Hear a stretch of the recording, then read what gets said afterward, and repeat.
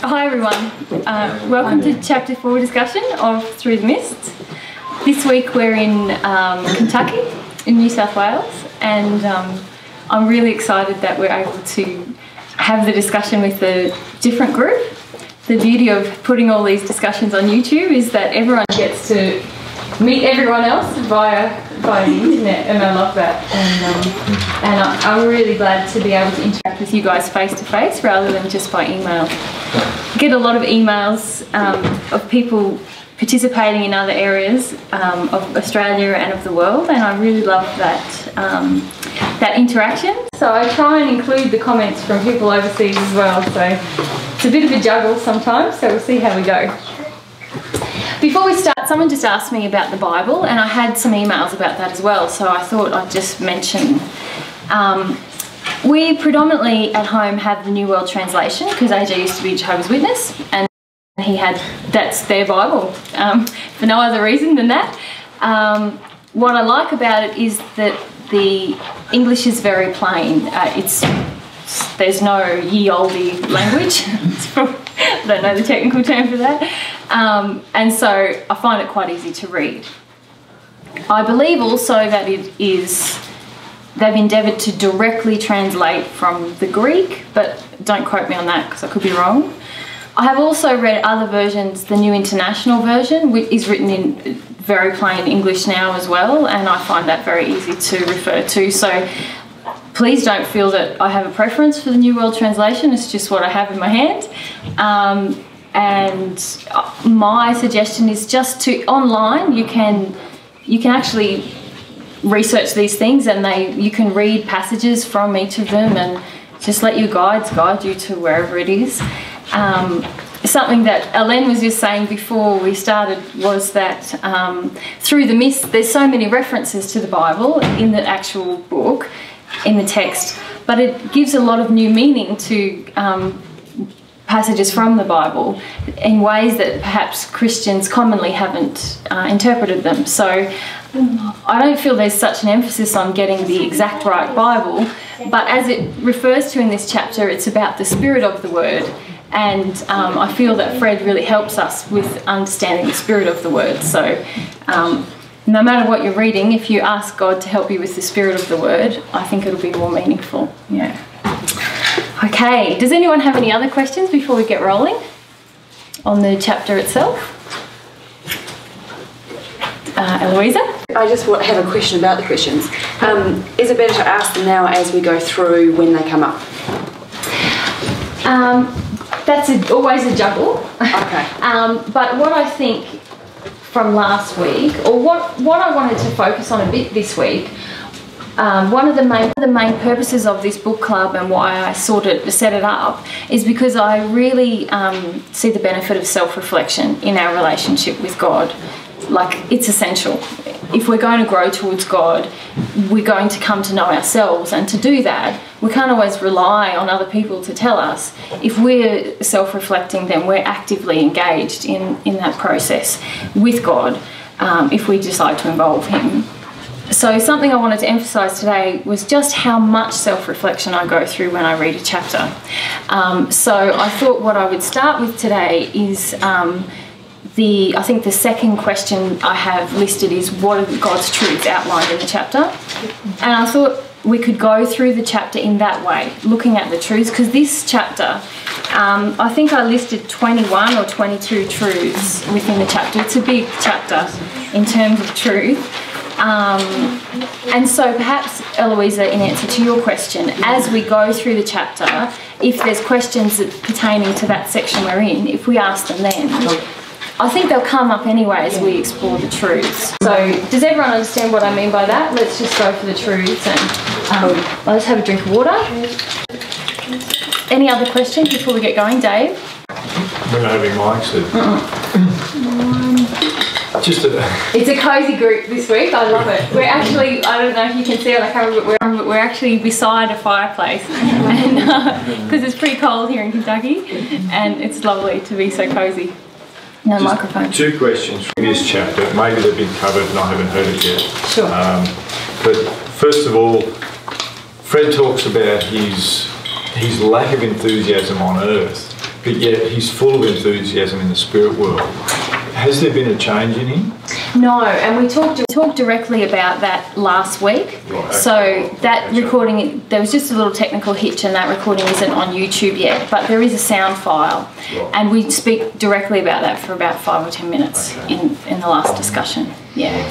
So, in short, no, it's just that the conditions around him have changed, and so that allows part of his personality to come out.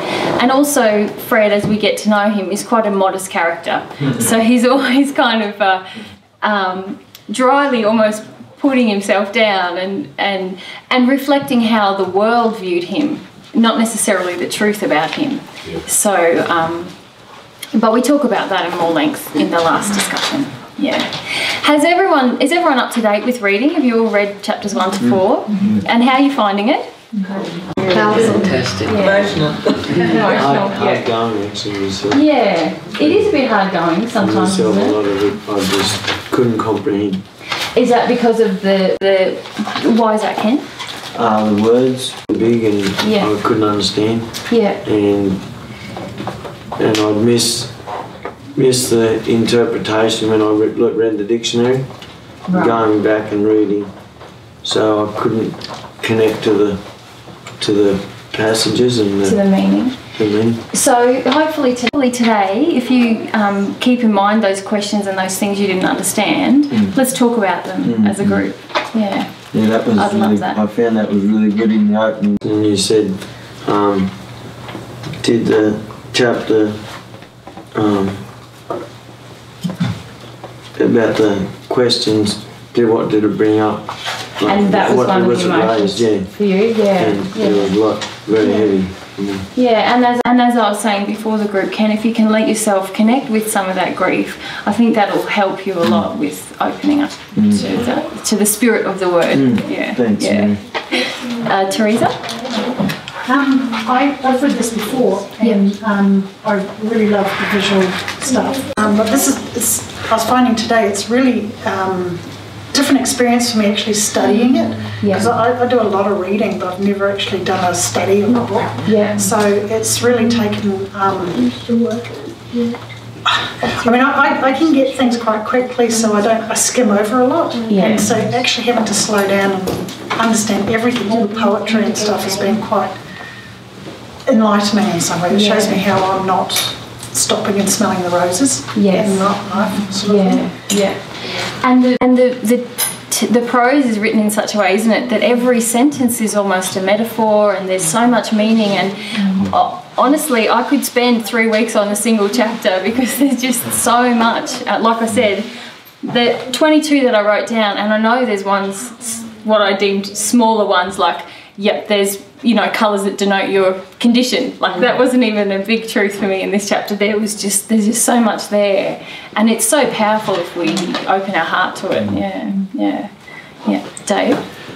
With regard to talk of God, like it's all through here. Yeah. But in other aspects, I've come across when I've spoken with spirits, when AJ's spoken with spirits, God doesn't rate a mention. Yeah. When you say God doesn't rate a mention, Dave, what do you mean? God doesn't get spoken. Certainly rates a mention with AJ. God doesn't get spoken. By the spirits themselves, you mean? Yeah, by the for Fred, a lot of his discussion with his helpers revolve around God and God's gifts and God's grace, all those sort of things. Yeah. And I'm wondering, is that because he has a desire for God and it's easy for others to mention that? Whereas, well, he's asking, isn't he? He wants to. This is something, as he reflected a little bit in the first chapter, he couldn't resolve this issue on earth, or he did resolve it to some degree, and by saying he lived in a society that was very Christian, and he was raised by, his father was a religious man, and he tried very much to fit into that society, but he felt there was a lot of hypocrisy, and you see that in chapters 1 and 2. But that was his inquisitiveness actually coming out, him trying to resolve that while he was on earth. And what he came to believe was that God was a God of love. He understood that truth, and he let that guide his life, this idea of service to other people. So he entered the spirit world desirous to fully understand what does it all mean. Yeah. Because that was in contrast to like Angela's story, where nobody mentioned God until he progressed a certain amount in the spirit world. Yeah, and if you think about it in the text, we're shown that everything is based on desire, isn't it? So he entered and he had a big desire, and so everyone went, okay, let's help this guy who wants to know things. Whereas other people enter and they don't have the desire, they're still in fear, and that's something that's we're shown again and again through the chapters, that the way we are now, it doesn't change when we get there. So you know, we have the possibility to deal with our fear now and become more inquisitive in this. Like, we can become like Fred right now here on earth and develop that relationship with God and actually receive the truths of the universe, or we can live in fear, and that condition won't change once we hit the spirit world. We're still going to have to deal with that fear. So as you're aware, the law of desire operates upon, you know, everything. So if we desire it, we receive it. Yeah. Okay, Susan? So Mary, I just found reading this is the second time I've read the book, and I've just found this time it seems to have moved from my head to my heart, and I'm just sort of so emotional on every page almost. Yeah. And it's like I'm feeling my way through the book rather than reading the book. I don't quite. Yeah. That's fantastic. Yeah. That's been my experience too. I first read Through the Mists about 2 or 3 years ago, and it was very. I was struggling. I was thinking, that bit's nice, but what does that mean? And I blamed the language. It's all about this language, and it's all. I just, because I'm an avid reader, or I used to be, and I went, no, I can't do this. Now picking it up again a little while ago and now rereading, it's so emotional for me, everything. And I want to pick up, if I don't understand a word, I just want to find it in the dictionary, and then I get it, and then I get it even more. So it just seems to be layers and layers of emotion there for me, and it just goes deeper each time I read the sentence almost. It's quite an extraordinary experience I'm having. Yeah, that's lovely. And as I prepare for each week, I read the chapter 2, 3, 4 times, and I have that experience as well, where I think, wow, there's more there, there's more there, there's more there. So I feel it's such an amazing gift that Fred's given us in his desire. Gift too, because in you going this with us, it's just wonderful. Yeah, so thanks, Susan. I'm enjoying it thoroughly. It's a lot about my own journey as well, in just deepening my relationship with God, but also beginning to act in my passion and take some risks in that way. Yeah, it's awesome. Yeah. I did want to mention about, because I have received some emails from people saying, look, I'm struggling. I can't get this. This book is hard, or especially in some chapters, some people go, I'm great with this book, but this chapter is really heavy. And so I just wanted to mention, what do you think affects? We've mentioned it depends on how open we are in our heart, doesn't it? But what are some of the other things that might impact on how readily we can read or receive the messages? Alexis? For me, and this ties into a bit about how I'm triggered, is he's very grateful by nature, and he spends a lot of energy on that. And the sad truth is, I'm seldom that grateful at all, like not even close.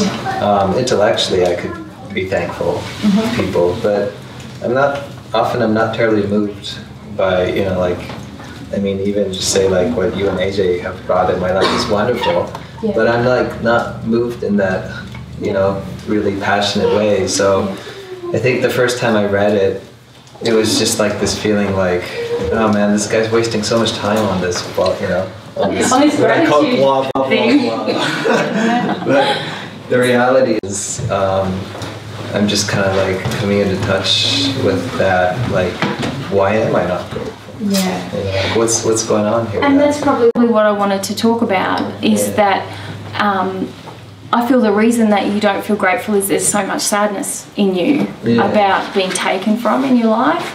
And so it's hard to feel, but on top of that sadness, there's some fear of that sadness. And on top of that fear, there's some anger about it. And that makes us sort of less able to receive or have gratitude for what we receive, and less likely to give. That's the truth, the sad truth sometimes. Right. And I feel like I'm like, you know, there's a certain point that's become so pessimistic about all the crap I've received in life and all this, like, even as he's receiving all this, what I feel is like good, pure information, I'm just like going, I've just been shoveled bullshit so much of my life, and so there's this jaded quality in me, you know, it's like...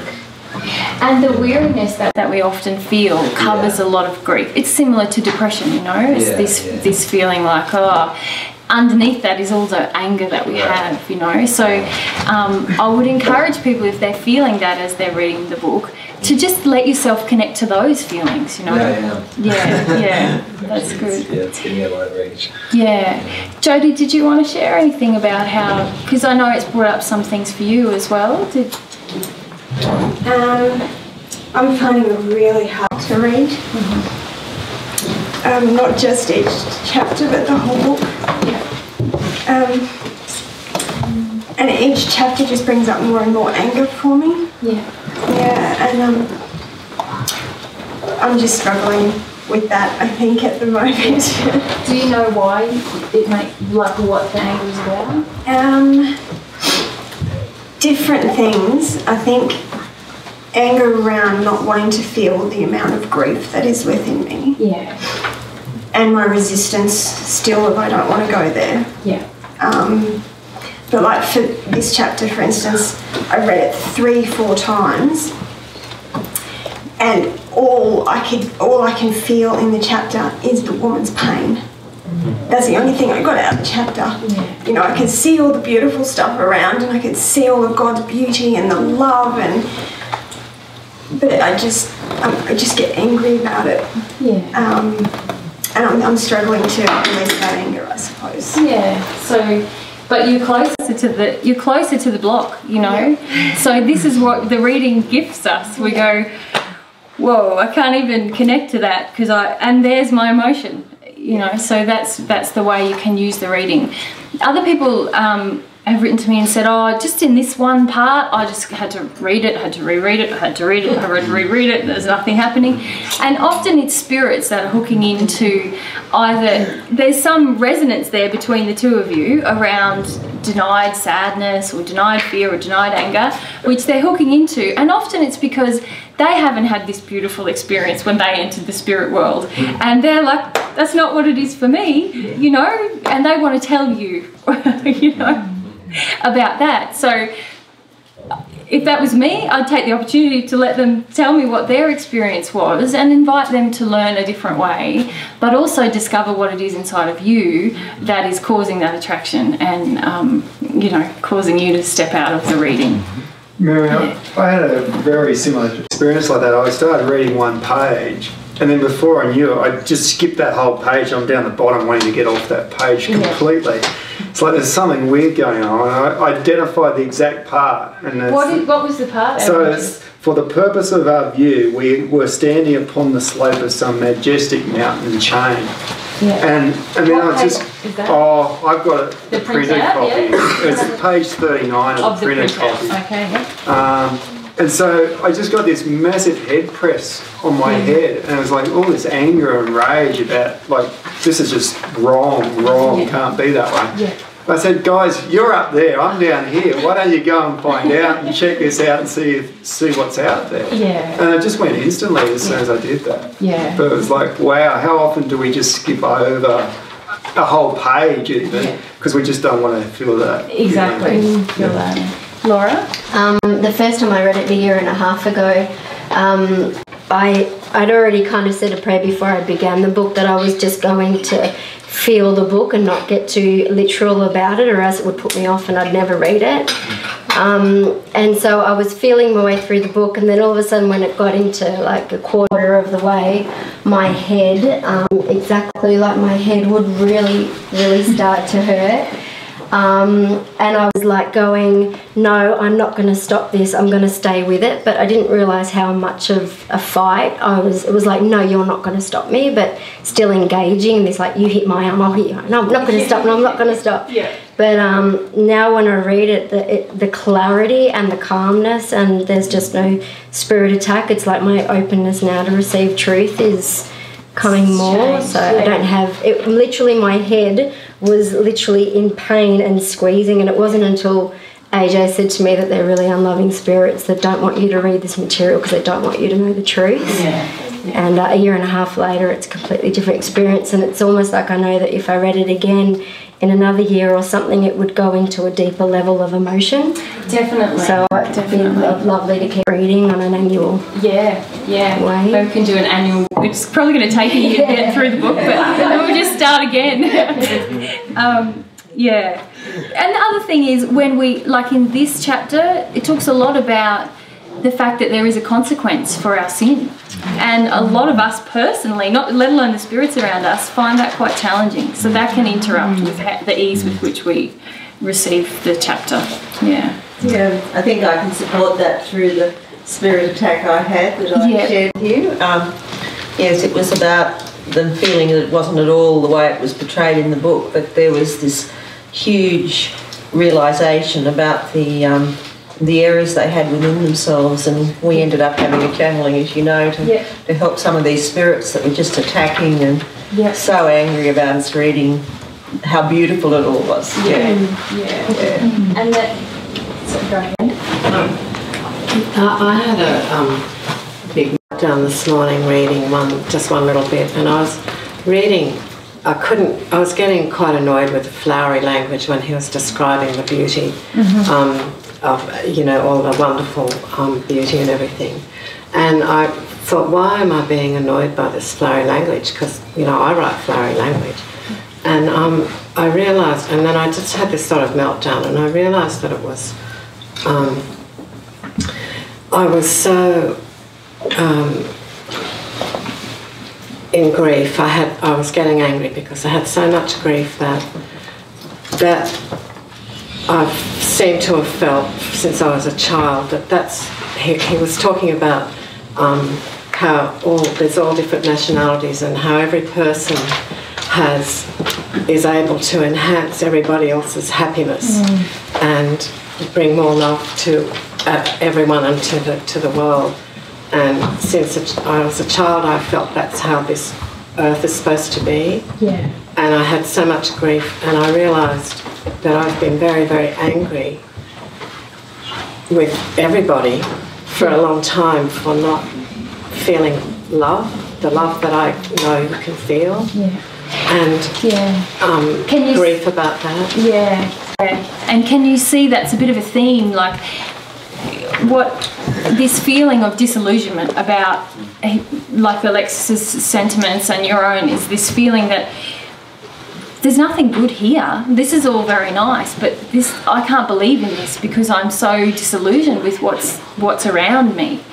And that's really what you're expressing. This I'm resistive to the beauty that is existing here because I feel so sad about the fact that it's what's existing in the spirit world, because I feel so sad that it's not there around me.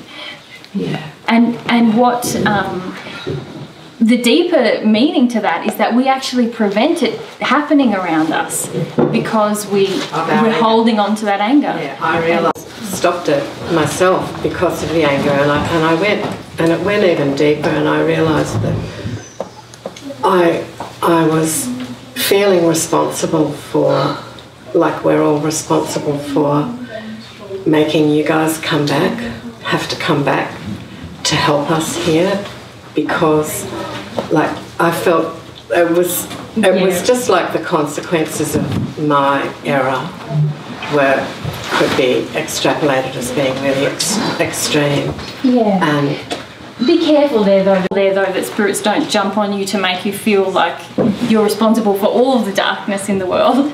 I have felt that before, but it was a big release of grief. Yeah. And I also felt that I was angry with my mum because she never felt my father's love for her or what I felt was love from him, and that extrapolated as well. Yeah. was amazing. It's good, huh? Yeah. Yeah. There's a lot of power in staying present while we're reading it, because there is so much truth there. Yeah, that was just 2 sentences. Yeah. I had one realisation of the fact that I love this book and I have my love of analysing literature, but the lack of emotional connection. So I don't find it hard to read. I love the imagery and stuff, but I was like, wow, it's still very intellectual, not heartfelt. Yeah.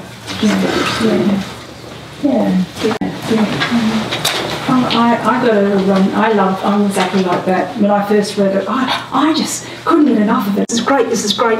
And it, but now I'm reading it now, and I'm starting to. And this is an analogy. I think this book is such an analogy to how we cope with life, and how we, because I just gloss over things and want to know, and then and I feel that this whole book going into the spirit world as an analogy is what happened to us now, whether you and Jesus have come back to show us exactly what he's being revealed to, what's possible, and where people say, so we don't have to go to the spirit world to sort of have this experience where we're having and that's what I constantly try to bring into these discussions, is how, and this is what I really want to focus on today, is how is everything that is demonstrated in this chapter relevant to my life right now,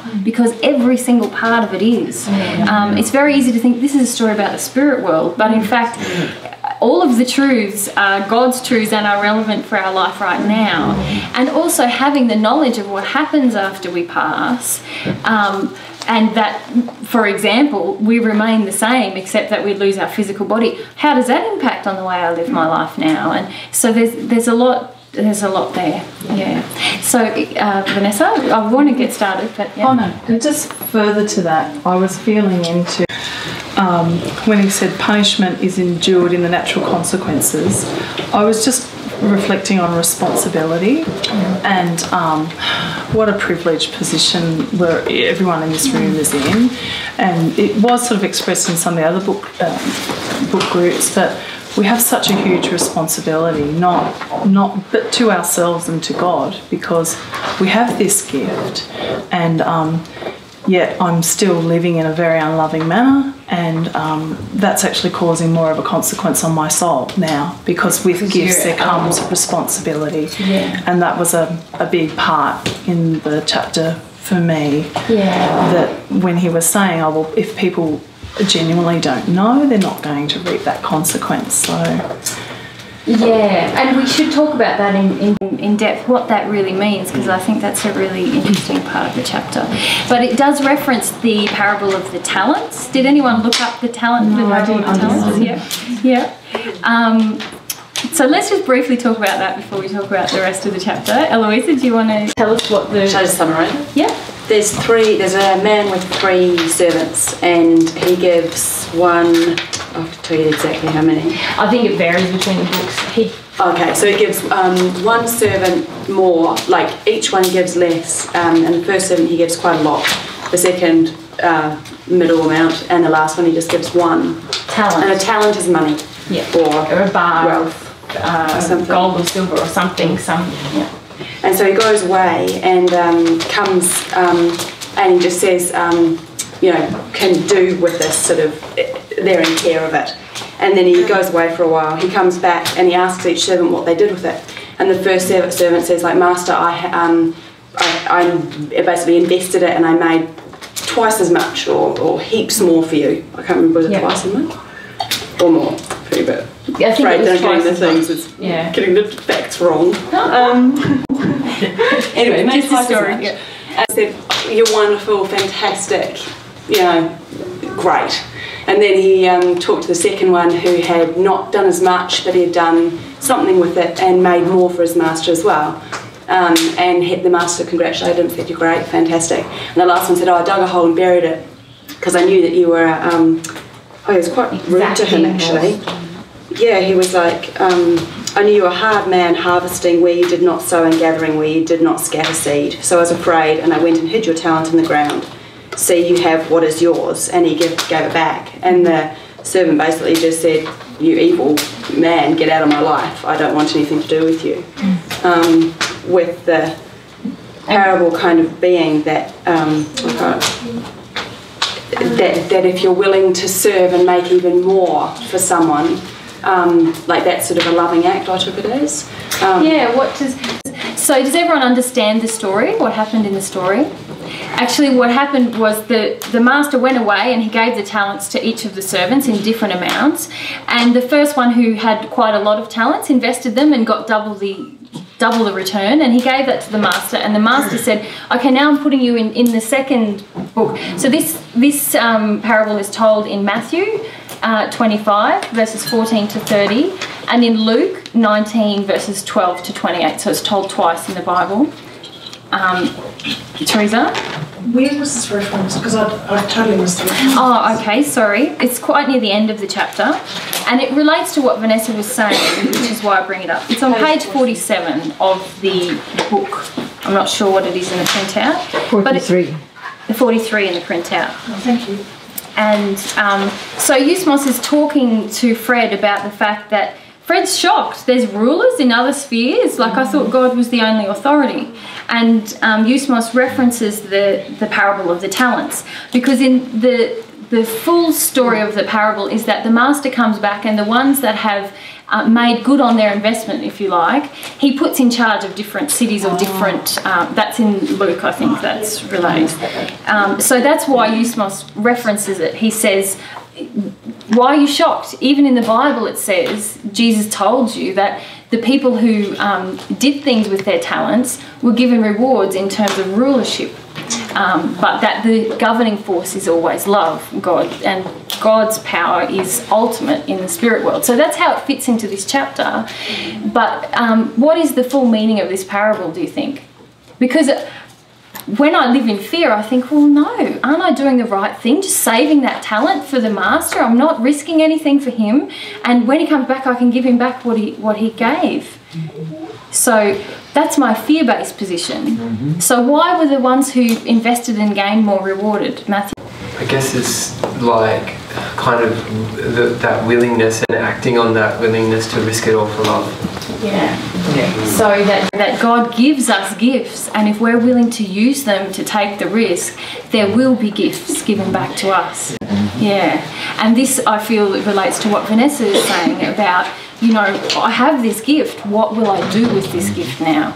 Will I live in fear and just guard it for myself and try and, you know, figure it out? Or do I want to share this gift that I've been given? And the truth is, when we live in fear with any of our talents, be they monetarily or literal talents or gifts we have from God, because they've all been placed in us by God, these parts of our personality and things that we can offer to others. When we live in fear and try to guard them for ourselves, we're actually being very selfish. Can you see how selfish fear becomes when we live in our fear? And so the last slave who just hid his talent was in a state of fear, and he didn't wish to take a risk or do something more with what the gift he'd been given. So I feel Eusmos is in the chapter just demonstrating that there is possibilities for leadership and rulership for people who understand God's mercy and God's love. But there's more in that parable that I felt was really beautiful to talk about. Dave? I didn't quite understand the parable and I've heard it many times over the years, about how the last servant makes a comment about, I heard that you reaped where you did not sow and whatnot, and so I was fearful, making him out to be a hard man. And isn't that what we do with God a lot? Yeah. Yeah, okay. But he also, from memory, the master also replies, so you heard these things and yet you still did not, and I forget the rest of it. So what I feel about that is that he didn't trust in the goodness of his master. His master gave him a gift. and yet he still listened in his fear. He's an example of someone who lives very strongly in fear. In his fear, he listened to the doubts and all the things that other people said about his master, not recognising this man just gave me a gift. Perhaps, you know, I could trust the gift. And can you see how this relates to our relationship with God? We can live in fear of this, you know, okay, God's given me this mind, this heart that wants to love and explore things, but maybe I should just play it safe, you know, because maybe he won't be that kind to me if I mess up. Whereas we can take the example of the other two servants who went, wow, this is fantastic. I'm going to go out into the world and do what I can with these gifts. And then there are rewards that come. Because the sad truth is there are punishments or penalties that come when we live in fear. And you will feel them in your day-to-day life, but you'll also feel them after you pass, you know. Every time we've decided to, if Michael's given me a gift and I've gone, thanks, Michael, I'll guard that for myself forever and ever. That's a very, because maybe I'll never get something again, and you know, that's a very selfish and often fear-based way that I live. If he gives me a gift and I go, hey Laura, check out this gift, do you want to share some? Be that a gift of love, a gift of friendship, a gift of something physical, whatever it is, then there's rewards right here and now, but there's also rewards after we pass. Is it also how love multiplies? Yes. Yeah, it can't multiply unless we're willing to. Unless when you're very. Yeah, and the truth is, one of the recurring themes that we see all through this book is that I think I talked in the very first book group about the fact that love, when it really exists in our heart, will lead us to service. It just will. If we truly love, then we're willing to take a risk. And in the second or third chapter, we talked about the fact that faith without deeds is dead. Which is also referenced in the Bible, but that's the same thing. When I truly have faith in my heart, I will act in that faith because I have it in my heart. When I don't, then I'll, you know, try and hide it, and nothing can multiply in that way. Wasn't that? Sorry. Go ahead. I'm just going to have a drink. Wasn't that gift for the third one also taken away and given to someone else? So that Yes, so that's, in a way, if you think about it, that's the penalty. Yes. It's like if I give you a violin and you can play very well, and then you hide it in your back room forever and never play even for yourself or somebody else, why would I keep giving you? I'd say, oh well, I'll give the violin to someone who wants it, who's going to take joy in it. Yeah, and found that very interesting. That it's taken away and therefore you've got less. Yeah. So if we don't really receive what we have and be willing to take risks and explore what we have, then it becomes a negative thing in our life. We actually lose. So all the while we're trying to hold on to something, we end up losing. Yeah.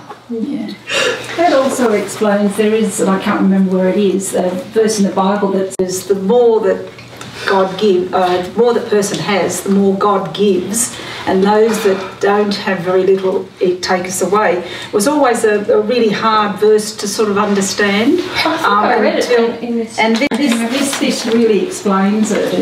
He means those who use it, more will be given. Yes. Yeah. Ellen, do you know where that is in the Bible? So you know how to I know it's there, but to me, I remember like from more my Bible days that this would totally put the fear in me, and because of your, you know, like I guess your concept of God already, you apply to it. So to me, it was almost like God is cruel, you know. It was not making me, you know, drawn to God, and probably deep down I knew that, you know, I probably had talents or something, but I had no idea what they were. And I'm probably going to have to do something with it. And I don't know what. So really pressured, and wasn't a loving kind of revelation for you. But even rulers, like I think it's not really our concept of heaven, that there are still kind of hierarchy or kind of order, and that there are actually people taking care of areas, or Like that's totally, but it makes so much more sense than just, everybody just there kind of doing nothing. Exactly, I love what he says in there, this harps and clouds thing. And I think, yeah, who wants to go to heaven? I'm holding on to life. Like, it's just going to be sexless, kind of just sing. I'll be singing out of tune with Nina Rocco to teach me how to play the harp. I've heard AJ discuss with Christians before that a lot of their fear of death actually is because they feel like heaven is just not going to be, it's going to be pretty bland and we all have to be kind of pristine and so it feels a lot more loving. A lot of people use that as a justification for unloving behaviour, like I'm going to hell anyway, I'm going to enjoy my life, and we very much have that in our society today. Yeah, we do. It's true. Rebellion. The rebellion is a huge emotion amongst our generations that are currently on the earth, I feel. Yeah. Pretty fierce into it. Yeah. All right, well, let's get down to the chapter proper. Can somebody just give me a quick summary of what happened in this chapter?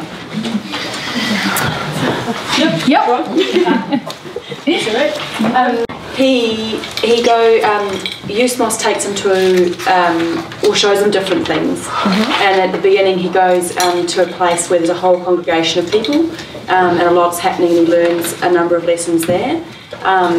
He's seen people meet, isn't he? Yes, yeah. I'm just trying to, he sees lots of people meet, and he actually sees like God's laws in action in that meeting as a teaching tool, I took it as. And then they go through sort of more, and he sees and realises like, does Eusmos take him to another sphere or just the higher, what sphere it is? Lends him energy so that he can kind of go to a higher sphere and see what's actually there in this higher sphere. So I'm not sure exactly what sphere he goes to. It's certainly not like a high sphere. It's maybe the second or third sphere, but he gets to see how people are living in that sphere, doesn't he? And this idea that there's no competition for joy, everyone's in joy, and everyone can add joy to the other. It's pretty amazing. And then he wants to rest so he can reflect on everything that he's learned. Cool. All right, so who saw some truths? Let's start at the beginning of the chapter, and I'll show you how I approach this in my book.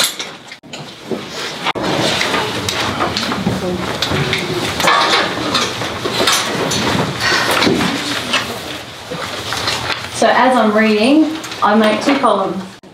The truth and its relevance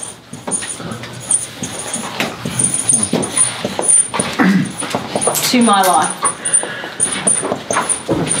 What I found is that, sorry about those hands, and maybe we'll just start this as an exercise, but what I found is that people emailing me their responses, I'd get 2 or 3 kind of truths and then a couple of sentences about the relevance to their life.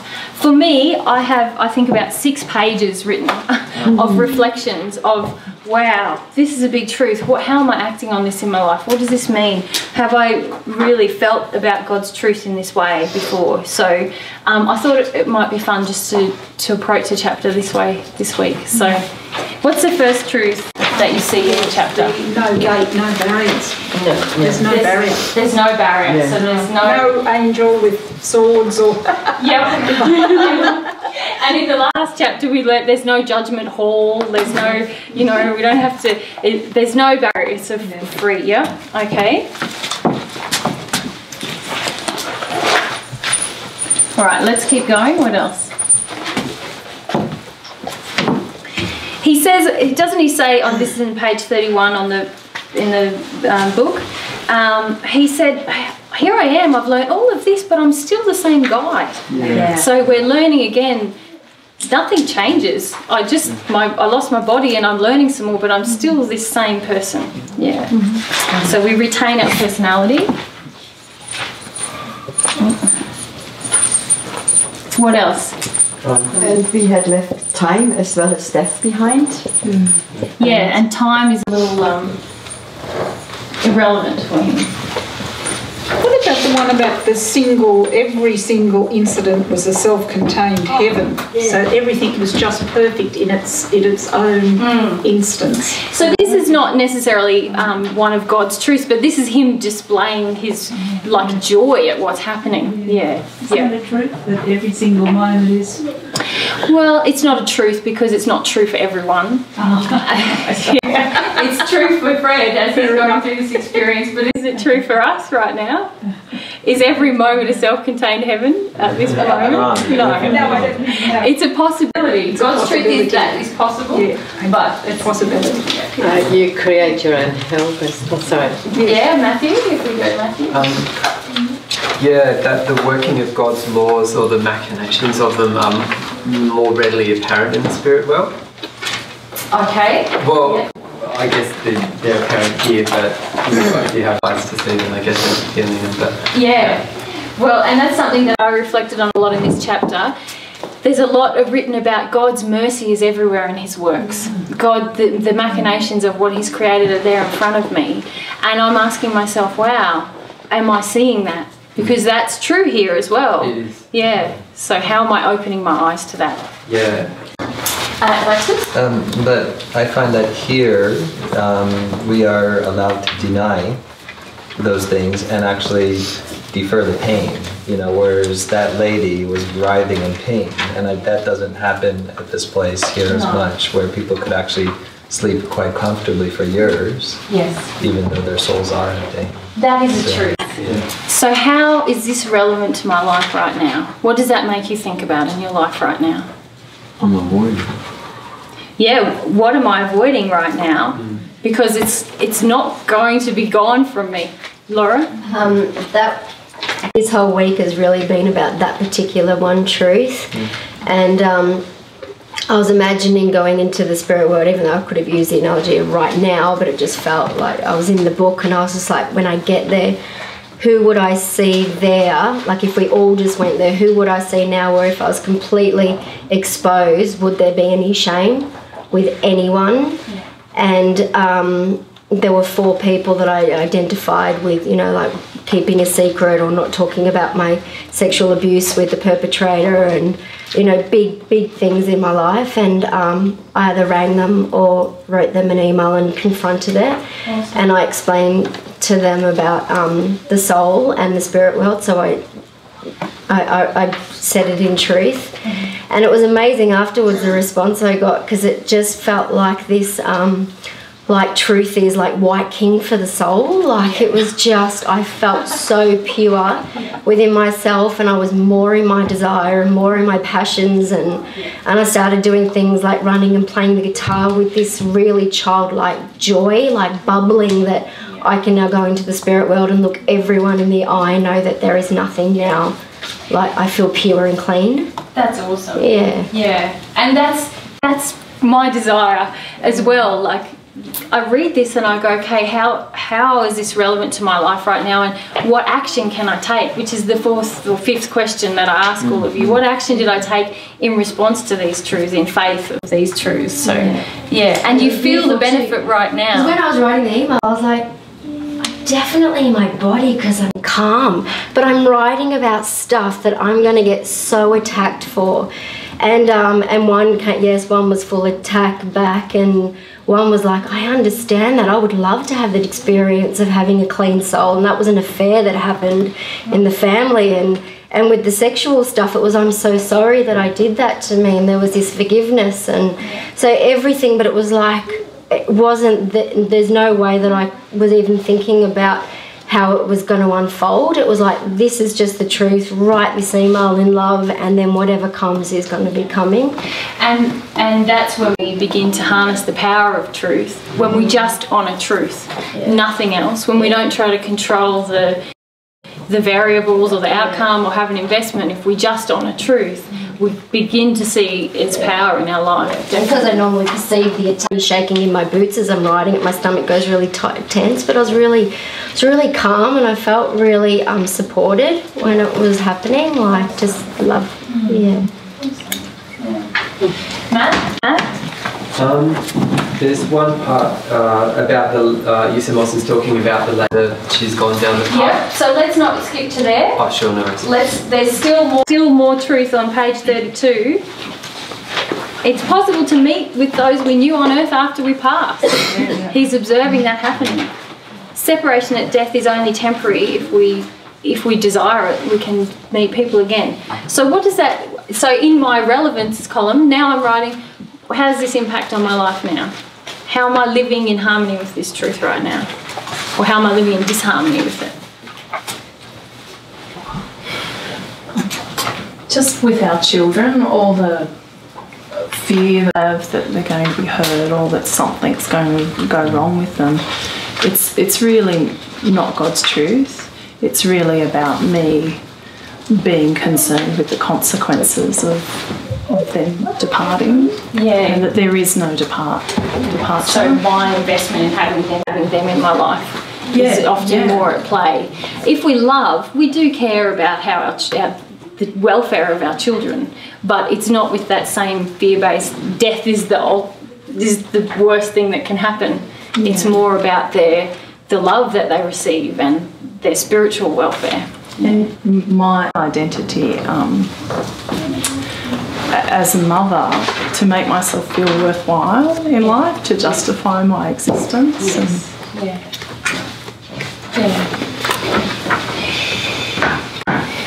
Teresa?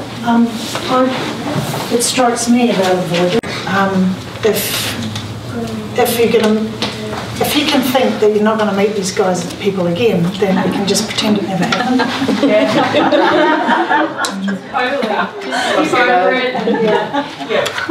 Yeah, exactly. Yeah, there's lots in it, isn't there? This idea that separation through death is the worst thing that can happen, but also the fact that I'd like to stay separated from you forever and ever. You know, there's a lot of stuff we can skip over in that. Absolutely. Okay.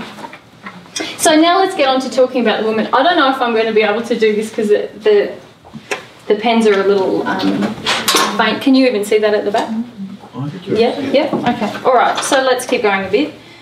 So, Matt, what were you going to say about the woman who?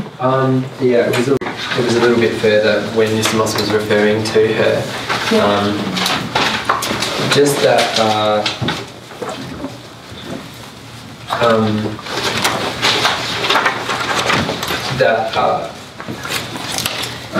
He says, of her own free will and deliberate act, she fitted herself on earth to take a certain place in this life, and she cannot assume any other without enduring the pain that would naturally ensue. And so for me, what it meant for me is, like, I can work through it. Like, she could potentially go to those places if she was willing to feel that pain. Yes. In order to be the condition that would allow. And so it was like, oh, so, you know, when I go to the hells now, I'm doing, like, I can change if I have the desire, and it can be as fast as or as slow as I want it to be. As I want it to be. So this is a beautiful truth that Fred's helping us know, isn't it? Yeah. That yes, there will be things that are weighing upon our soul, and we will have to, you know, pay the penalty, if you like, but it's completely up to me. There's that beautiful line where it says the only obstacle in the way of us lies within herself. Within herself. And that's the truth for all of us. So that is at the it can be a heavy truth, or it can be a very empowering and inspiring truth. Yeah. So let's talk about what happens with the woman, though. We see her. She's coming towards her two children, isn't it? And she's full of terror. She's full of terror, and she doesn't want to face them. And because she doesn't want to face them, she has to almost. She's drawn to them. And what do we see? What does the daughter do? Shows her love. Yeah, shows her love. She embraces her and loves her. Yeah. And she's like freaked out by that and walks away, and then the jewel of forgiveness goes and sits on her. Yes. And for her, I suppose, at some point to recognise it, and it won't go until she's forgiven.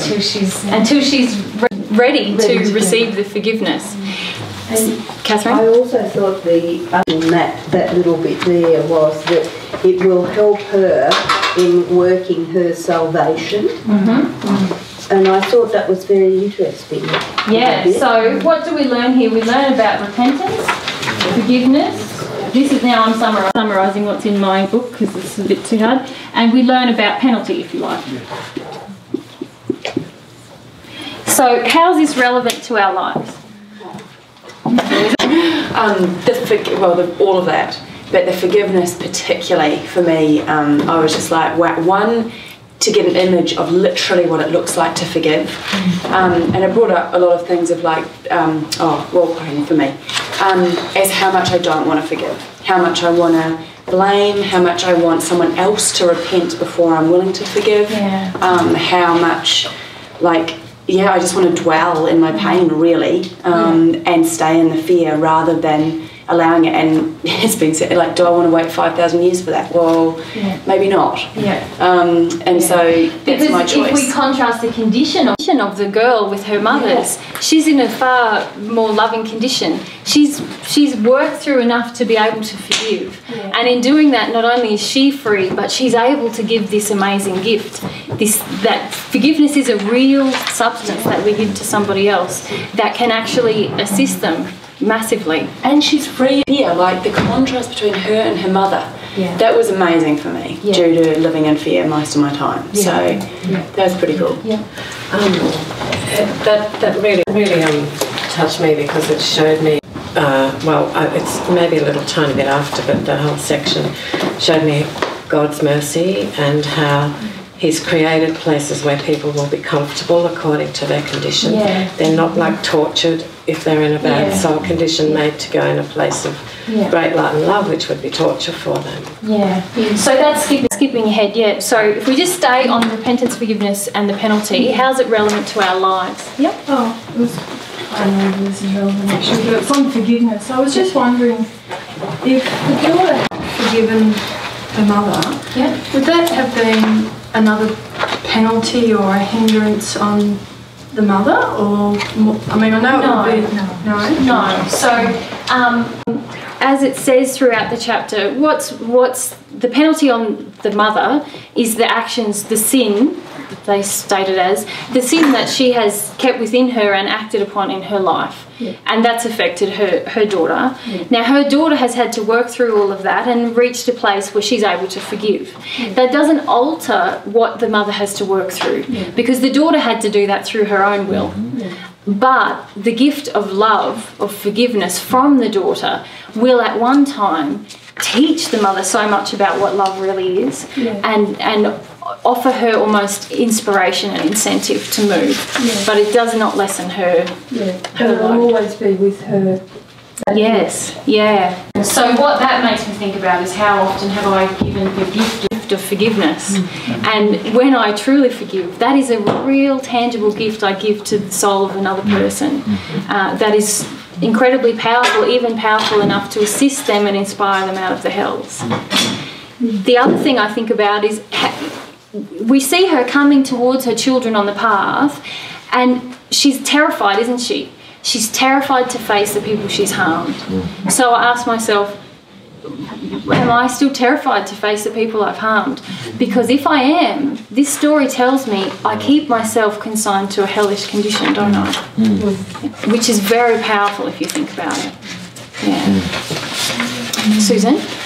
I had a lot of tears in this section, and I'm still struggling, I think, with the lesson of love, or the aspects of that lesson of love, because particularly when it got to the point where it was said it would be a mockery to give her any advice or any word of consolation, and I just sort of realised this emotion and injury I have around wanting to rescue everybody, and realising... Which Fred was feeling as well, wasn't he? He was like, oh, can we help her? Realising that it's actually an unloving act or a loving act, and I still struggle with it. There's so much emotion in myself about that. Well, let's talk about when it would be, when would it be loving to offer something to her? Perhaps once she's recognised it and she's going to feel remorse about her actions. Would that be? Yeah, it's actually when she asks, which is actually when she's more willing to face. So both answers are correct, really. Everything is based on desire in the spirit world. That's why Fred has his amazing journey, because he wants it, you know. And he's so inquisitive that it just comes to him before he even, like, he's talking about, he's there on the hill and he's watching other people meet their family members. He hasn't even thought of that yet, because his desire is to understand everything. And so that will come to him later as he desires it more. So when this woman is still in a state of, I don't want to face this, it's a waste. As Yusma says, this is a waste to talk to her, because she's not actually going to receive it. It sort of went through from the book to the mediumship, because I was thinking, well, the angry spirits that perhaps come to us through mediumship are actually asking for help. We're not sort of saying, we're not offering the consolation and the advice until they actually come to us. So, and if you think about consolation between those two, definitely there is always if a spirit doesn't want to know the truth, they just won't stay and listen. But if you think about it, in our mediumship, we never offer them consolation as such. We never say, oh, don't worry about it.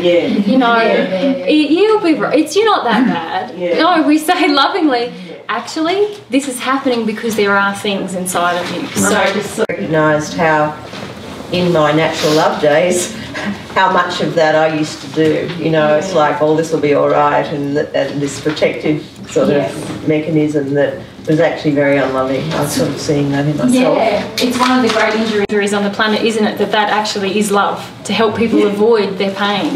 When we see that in the spirit world, where everything is governed by love, that is never the case. And I just find it really easy to go back to that still. You know? So there's a fear there that causes you to want to go back to that space. Can you feel that they won't feel I'm being loving? Exactly. Because that's the common viewpoint on the planet, and now everyone's going to say, oh, that Susan, she's not very kind, and because we haven't resolved that within ourselves, or because we're just afraid of the attack of other people, that can make us bend, if you like, or not want to actually receive that truth in our heart, because the fear is still greater. So I just see how often I'm in that space rather than being truthful and loving, really. Vanessa? I've just realised maybe I'm going from a different point to truth, but just into the order of the chapter. Probably one of the things that affected me most was Fred's humility, and the fact that he said, I was so happy in the contemplation of the bliss of others. I had no idea that I was singular in my condition. I just went, oh my God, like, that would not be me. I would be going, oh, look at all these happy people. And I have projected that, particularly with the soulmates and all that kind of thing. Well, it's all right for you guys. You've got each other. And just my level of self-absorption compared to someone like Fred, I just... he's blew me away character, hey? Really? Joy also wrote something about that. She said, Fred was so happy contemplating the bliss of others, and she said, others' bliss makes me feel less than, missing out, inadequate, and I'm not loving. So this is just blowing away the power of, because when I do read this, the prayer is that this is a gift for my own progression and awareness. But I actually saw that whole thing as a woman was jealous of another woman who was in love with her soulmate, and I had to look through it going, Mum, daughter, son, like what? And it made me reflect so much on, and particularly it was coming up with females of, are we really genuinely happy when we see another sister that's either progressing or in love or happy? And my experience of other females has been no, which makes me reflect on where am I doing that as a law of attraction of if a female really has something extraordinary happen to her, and what part of myself goes, oh, I wish I had that, or self-absorbs and brings it back to my lack before the love of their happiness. So that really opened up a whole doorway of competition and competitiveness with females particularly. So it tied into that. And so why is it that Fred is not like this? Why is he like this? Who can tell me? I don't know, I went into a bit of psychology too, because remember he didn't have a mother, and it was a bit about this thing about the mother, how quite often mothers project onto their child, you must love me, and we're taught that we must have love, we must, so it's sort of, he didn't have the mother injury. No, I don't think that's it. Because we see he's seeing so many things. So he's seeing, as he says in the chapter, everyone's meeting their family members, and I didn't even think of myself. That's because he didn't have a mother, and he said before he got used to not having a mother. No. It's another quality that Fred has. We'll go to Matt. It reminded me quite a lot of Jesus, really. Massive desire for truth, and also that he uses his reason a lot of the time, and I felt... He does, but there's another reason why he can just be happy for others. Karina? He's truly compassionate in his heart. Yes, why? How did he get to be compassionate, Miriam? Because he lived a life of service, so he had it in practice all his life. And how did he live a life of service? What was the quality inside of him that made him be able to genuinely serve with all of his heart? Eloisa? He loved others. How come? Well, we're all sitting here going, yeah, I'm not like that, I'm not like that. Why is Fred different? What does he do? Alexis? He could feel the pain of others and the joys too. And how could he feel the pain of others? He was humble. He was humble, which means He felt his own pain. In his life on earth, he felt his own pain, and that liberated him to have compassion for the pain in others, but also to appreciate the joy of others. Because he wasn't so, and many of us skip over, we don't understand this. We don't understand that actually if I feel my own pain, I'll actually feel more joy from my brothers and sisters when they have joy. It's our avoidance and our resistance to our pain which makes us snarly.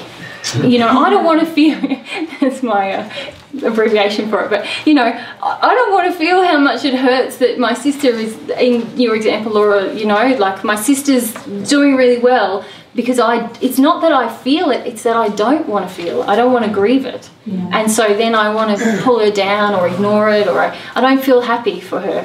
When I see it and I grieve it for myself, then I differentiate her joy from me, and I go, that's awesome. You know? Yeah. Ellen? I just have a question like regarding Fred, and you said because he felt all that, but like I don't see any indication of him processing in the chapter. In the chapter, no. We just assume? Well, I think as the story progresses, you know, this is 3 books, and he also touches on it in the first couple of chapters. He lived a life where he didn't get approval from society. He was very much living on the fringes, doing his own thing, and he was very sad. He let himself feel sad about it. He did process his feelings. I felt that too. Laura?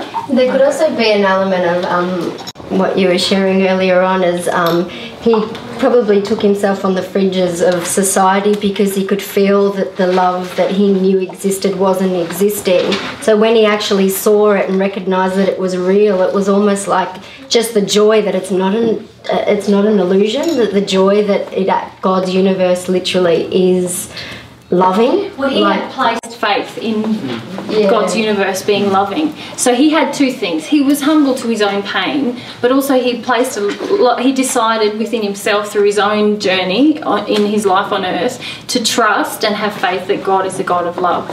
So that also freed him up a lot in the way that he viewed the pain and suffering of other people.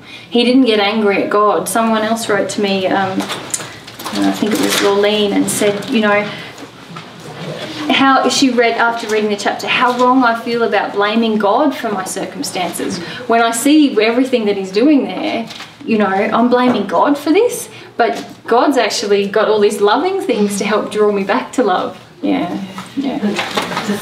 also he ends up basically having no expectations personally for himself.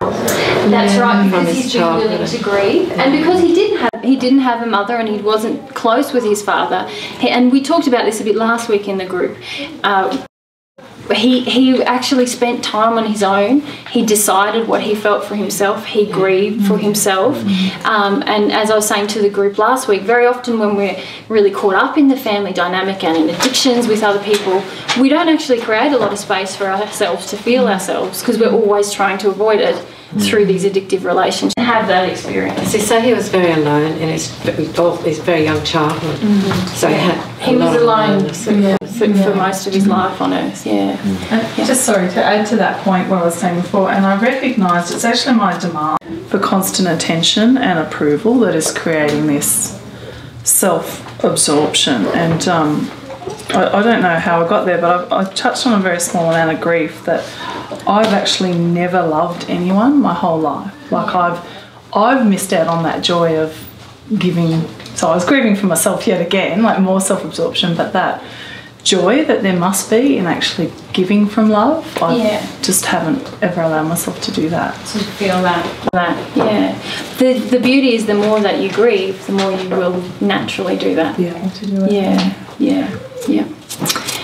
Okay, Dave, we should move on. The very first page, he actually says, for myself, receive from nor extended to any member of the household any sympathy. So he's basically alone inside his own family. His brother, his sister, his father. Yeah, that's right. Okay, let's keep going with our truths. The next truth I have is on page 35 of the book. And Eusmos is describing what happens for people who go to the hellish conditions. And he says to Fred, this is pretty powerful. It's about what creates our hell, or what happens. Terror makes our hell. Terror makes their hell.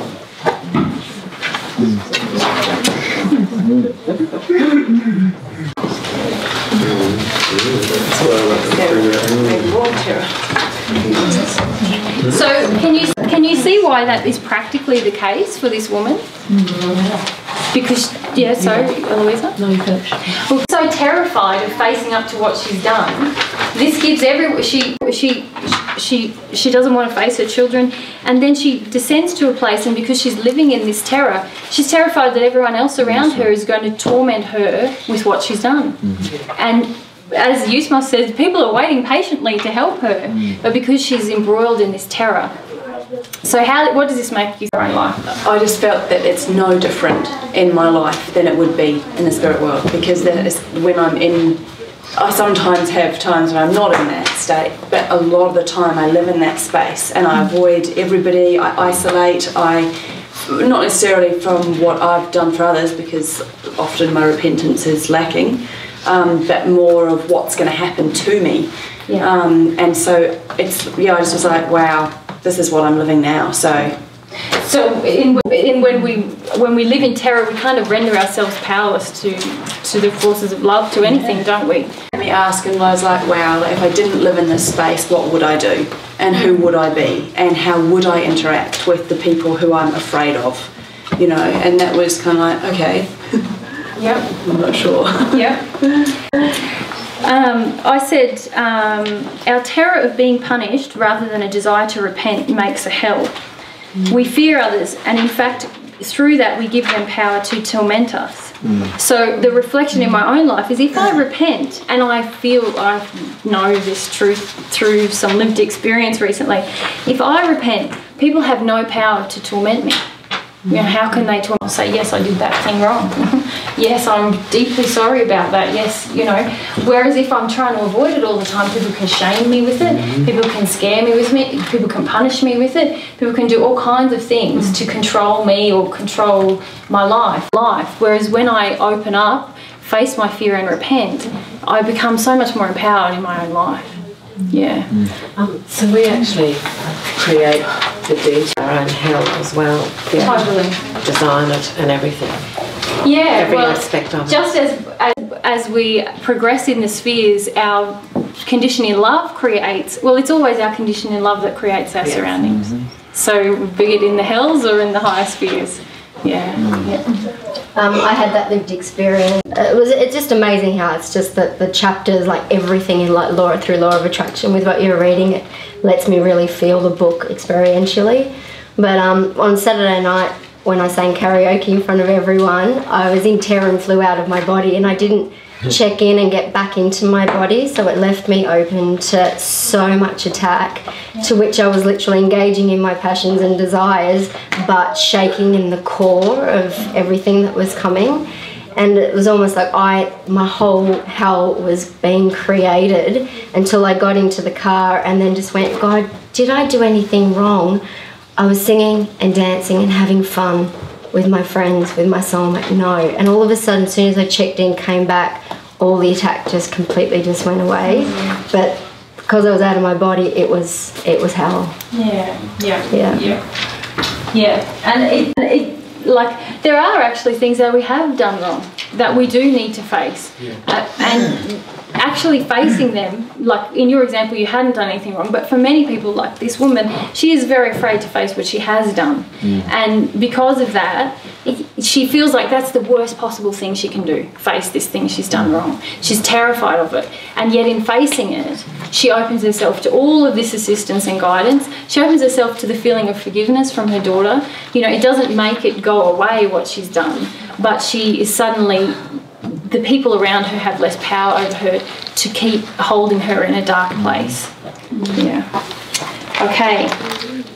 Next truth, on the same page. What happens when she tries to go down the paths that don't match the colour of her robe? So a side truth is that the colour of our robe is, you know, indicative of our condition, and the paths we follow also indicative of our condition. Susan? Well, it was quite obvious that she was in terrible pain, and I think that flows on to the fact that when we're denying our own emotions, we go through a lot of pain. Like we get into the pain and it just seems to sit there, or we sit in our pain rather than feeling the causal of what it's really about. And we can sit in our fear. And there's almost like a connection between that and our addictions. I feel sometimes it's almost becomes addictive, that pain or that fear. Ooh, that's where we create addiction, when we avoid those things, definitely. So there's sort of connection, and for her, that she was just feeling so much pain when she wasn't in the path that was her soul condition. And what did you think about the fact that when she faced her children and her daughter was so loving towards her and gave her the gift of forgiveness, did anyone else see that there was an opportunity there for her? That she didn't take it. So God gave her an opportunity. She could have immediately just connected to what she felt, and her colour would change. So there was that opportunity, but she didn't take it, so she tried to go down these other paths, and because of the love, it triggered her pain. And so, as somebody else mentioned earlier, God in his mercy is creating somewhere for us that it's not, that matches our condition, where we're able to live comfortably until we're ready to face that condition. But also what it made me feel about is the fact that, and it's something very real for me, that in the presence of love, my pain is triggered, and I have the opportunity, to receive the love and allow the pain. So many of us get we block love because we block the love that does exist around us, because when we receive it, it triggers the grief, and so then we keep ourselves small and hiding in these kind of hellish kind of places in our life. Teresa? I see it as the parallel with the more truth. It's sort of like when someone gives us a truth and we feel uncomfortable with it. It's sort of like I was sort of envisioning it as it's a bombardment of love and truth, and it's just like too much, and I just can't cope with it. So she goes somewhere where it's a bit more comfortable. Exactly. Yeah. But can you see inherent in that it's too much is the decision that I don't want to feel. Yeah. So Yeah, so I said, in the presence of love, our pains and our injuries are triggered. Unless we're willing to feel this pain, we'll be forced away from love. That's actually a physical law of the universe, as demonstrated in the spirit world. And so if I repent, this is how it's relevant to my life, if I can repent, I can receive more love.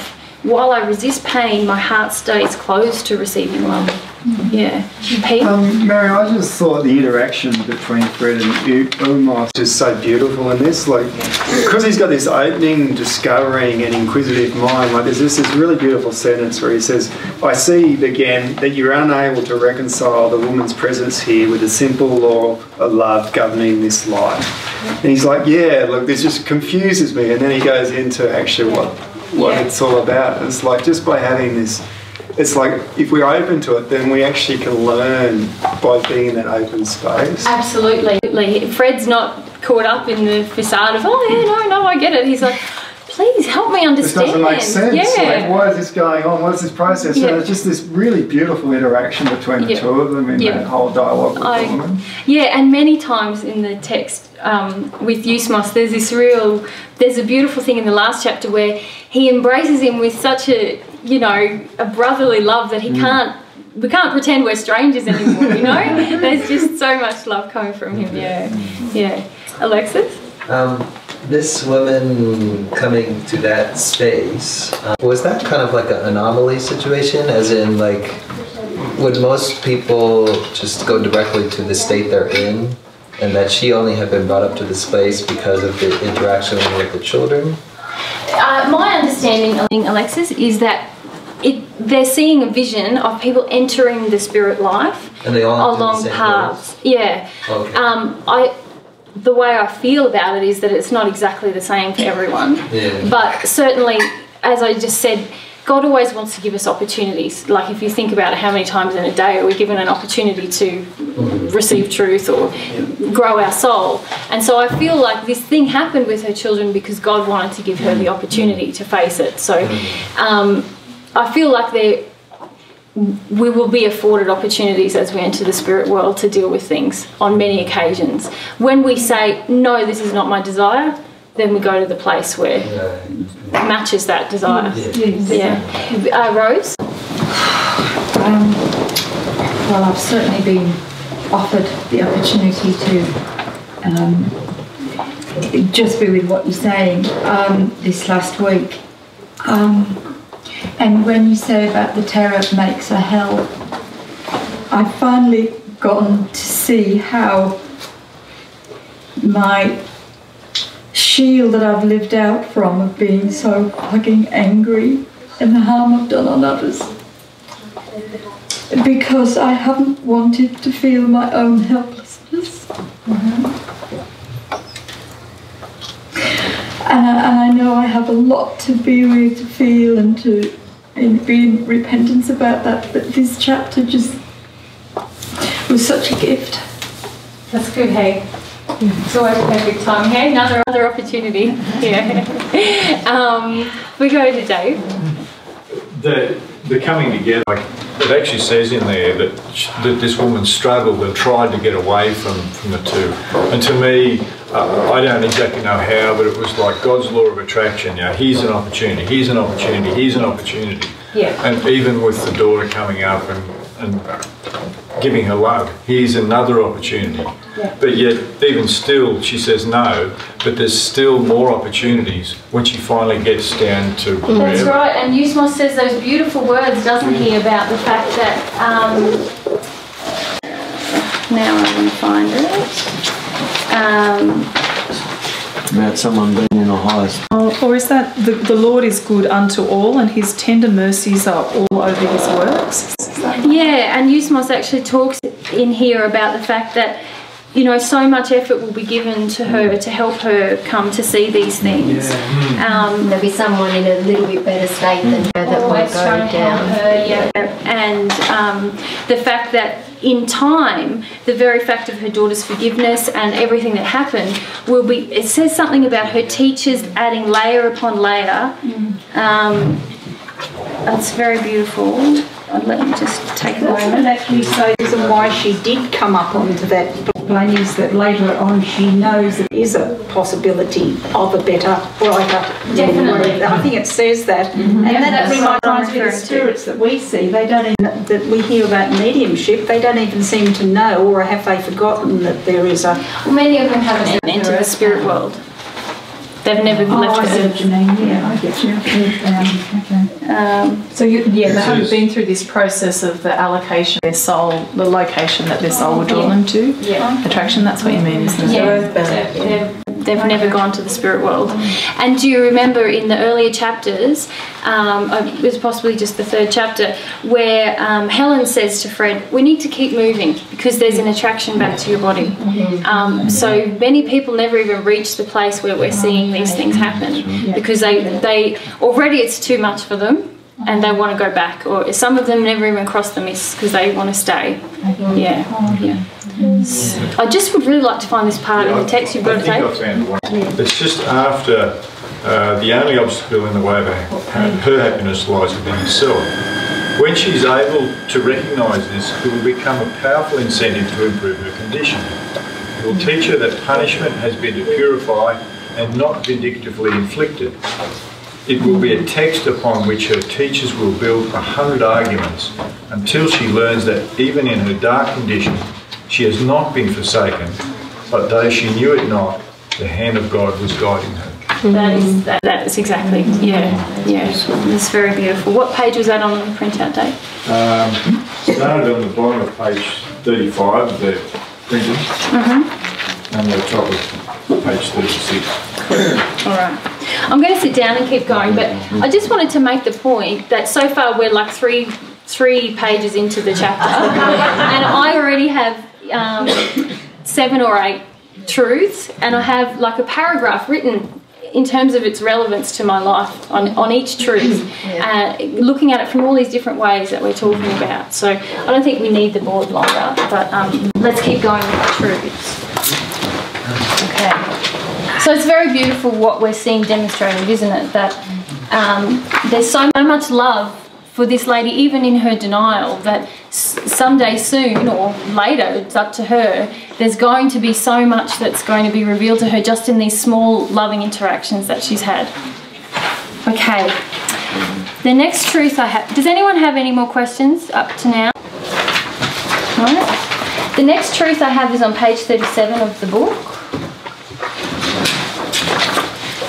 I think there's something before that. Yeah, sure, Matt. To do, as far as I can understand it, to do with the pain that is transferred through to our children. We actually bear the burden of that. Yeah, that's page 39. Yeah, that's sorry, I've just got a different copy. So I know it's a bit tricky with the printouts versus the... Actually, I think it's the same. If it's the same thing Matthew's referring to, it's another couple of paragraphs after that one I just read. That one you just read, yeah. No, so I'm still back on page 37 of the book where he says, the word of God is spirit as well as truth and must ever be interpreted by the spirit, not the letter, that being merely the form in which the spirit finds expression, as the mortal body is but the organ of expression for the soul. The fire of the spirit is love. Therefore, to say that God is a consuming fire is but another way of declaring that God is love.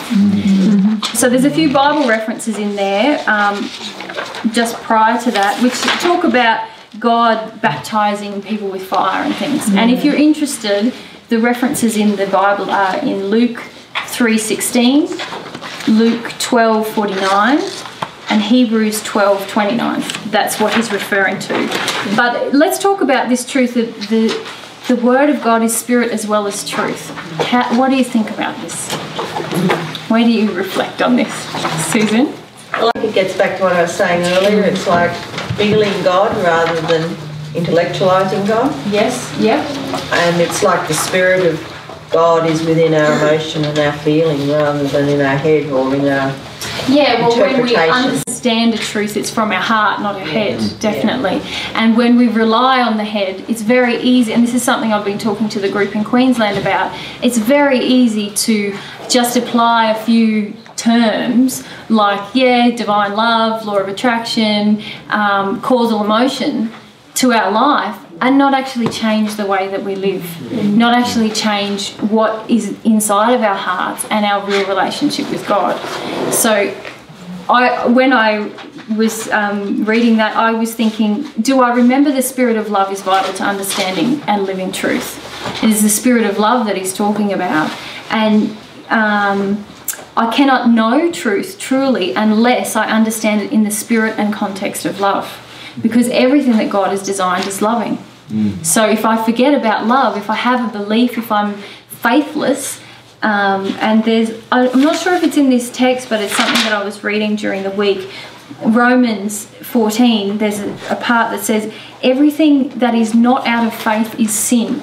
And that is such a truth, isn't it? Because when I don't have faith in a loving God, I'm living in fear, I'm living in like I want justice and retribution and all of these things, and immediately I'm in sin. When I live in faith of a loving God, I'm living in this trusting way that if I honour truth, if I'm honest, if I'm humble, things are going to work out fine and I'm going to receive love. But when I don't have that faith, then immediately I'm in sin. Not because someone's judging me to be in sin, just because that's the natural state of being that changes. Yeah. And I also said many people take the words of divine truth and apply them, which is meaningless unless they live in their hearts with a desire to love. So that's another big desire that I have with this group, is to really look at the words that we talk about so often and go, what does that mean in my life? Like, how am I changing my life, acting in faith, like you said, Laura, about, okay, right, that's the truth. How am I going to act to live in that truth? And the rewards were immediate, just for your own soul. Yeah. And also for me, I've been listening to people speak, but really feeling them more. And even though the words seem, eloquent and nice or even loving, it's not what I'm feeling, and to really trust that my feelings more so than the words that are coming out.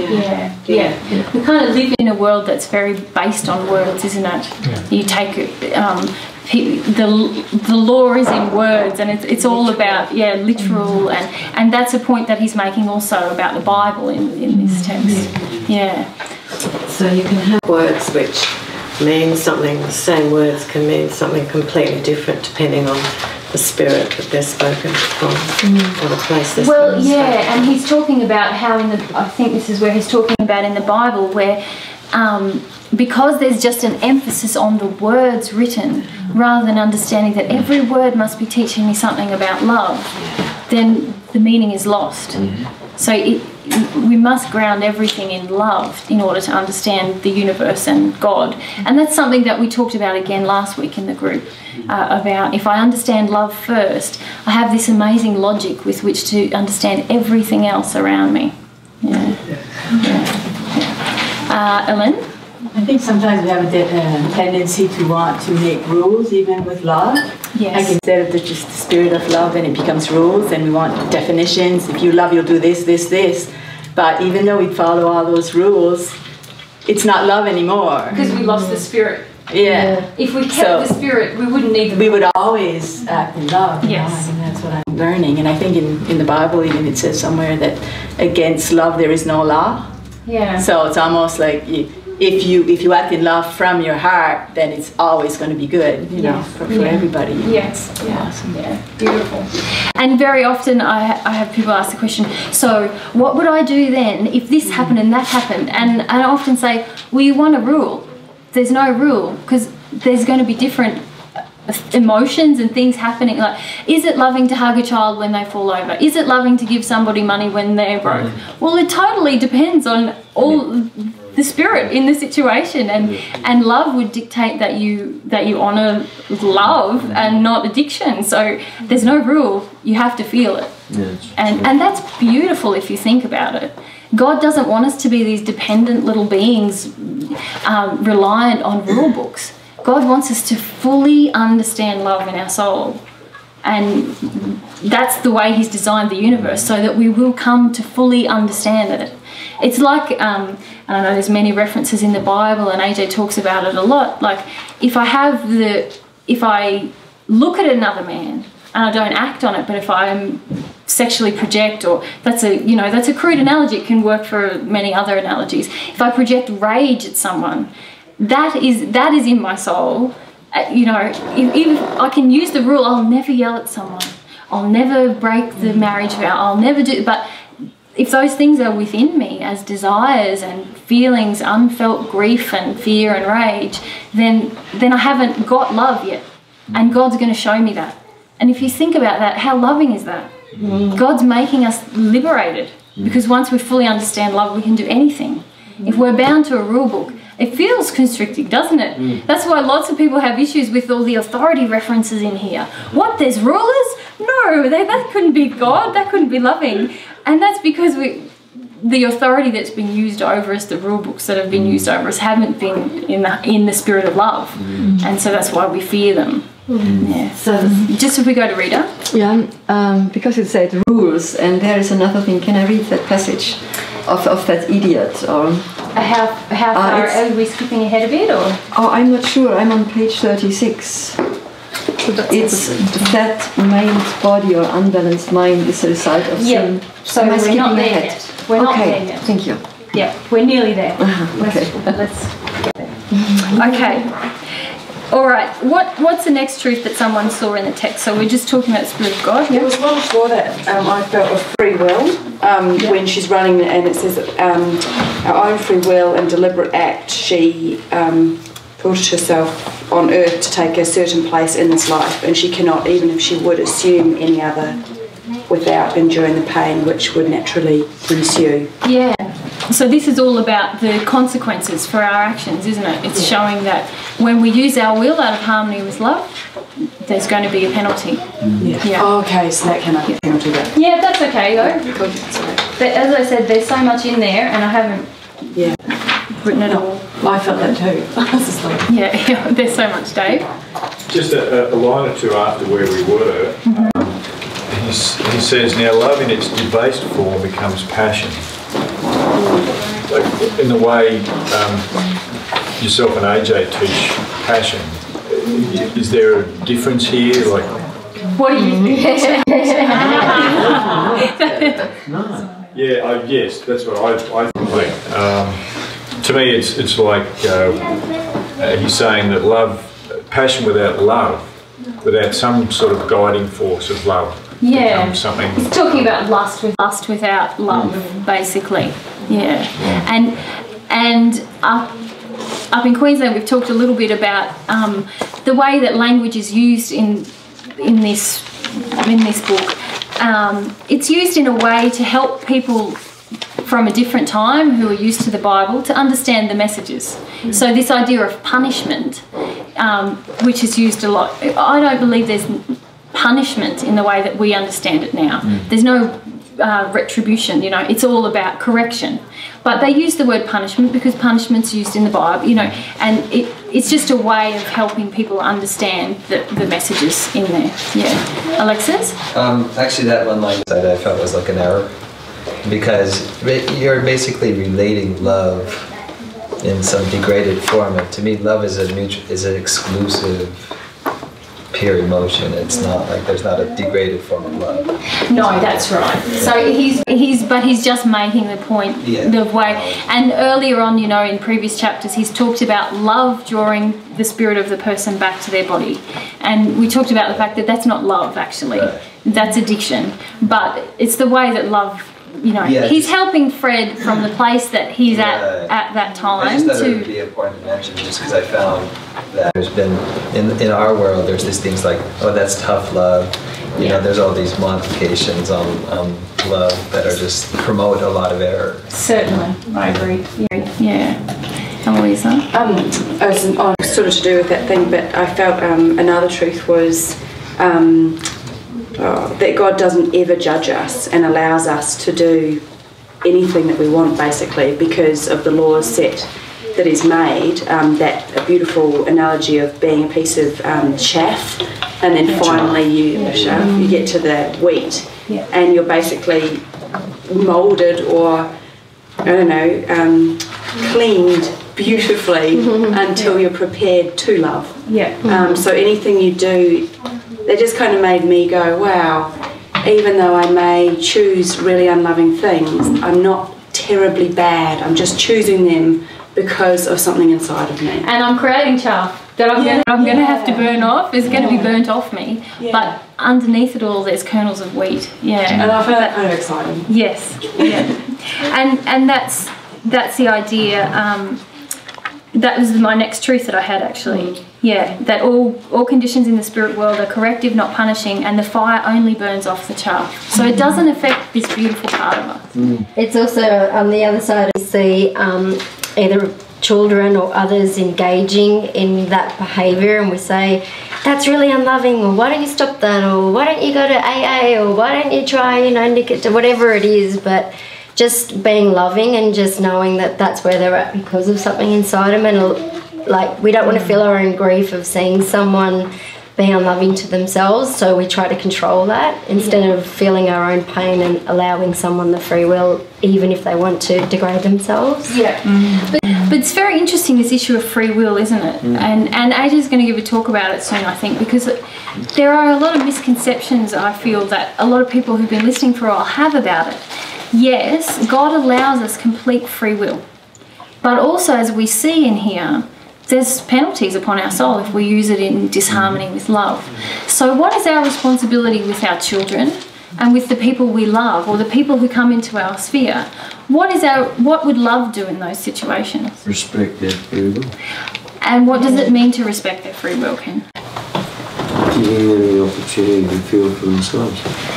Yeah, so we never try to restrict them in where they will. We never try to punish them. We never try to, shame them in the way they've used their free will. But is there more that we would do, Miriam? If we saw that if we saw clearly that their actions were going to lead them have a penalty down the track, we would please share that with them. We would offer them an opportunity, wouldn't we? That's with the people just in our sphere. In our life, we would offer them an opportunity. We wouldn't force it upon them, but if they happen to come into our life, we wouldn't judge them, we wouldn't shame them, we wouldn't try to bully them into doing something else, because that is all about avoiding our own emotion. But we would, if they were sitting in front of me, I would certainly offer them the opportunity, because they've been attracted to me and I know some truth.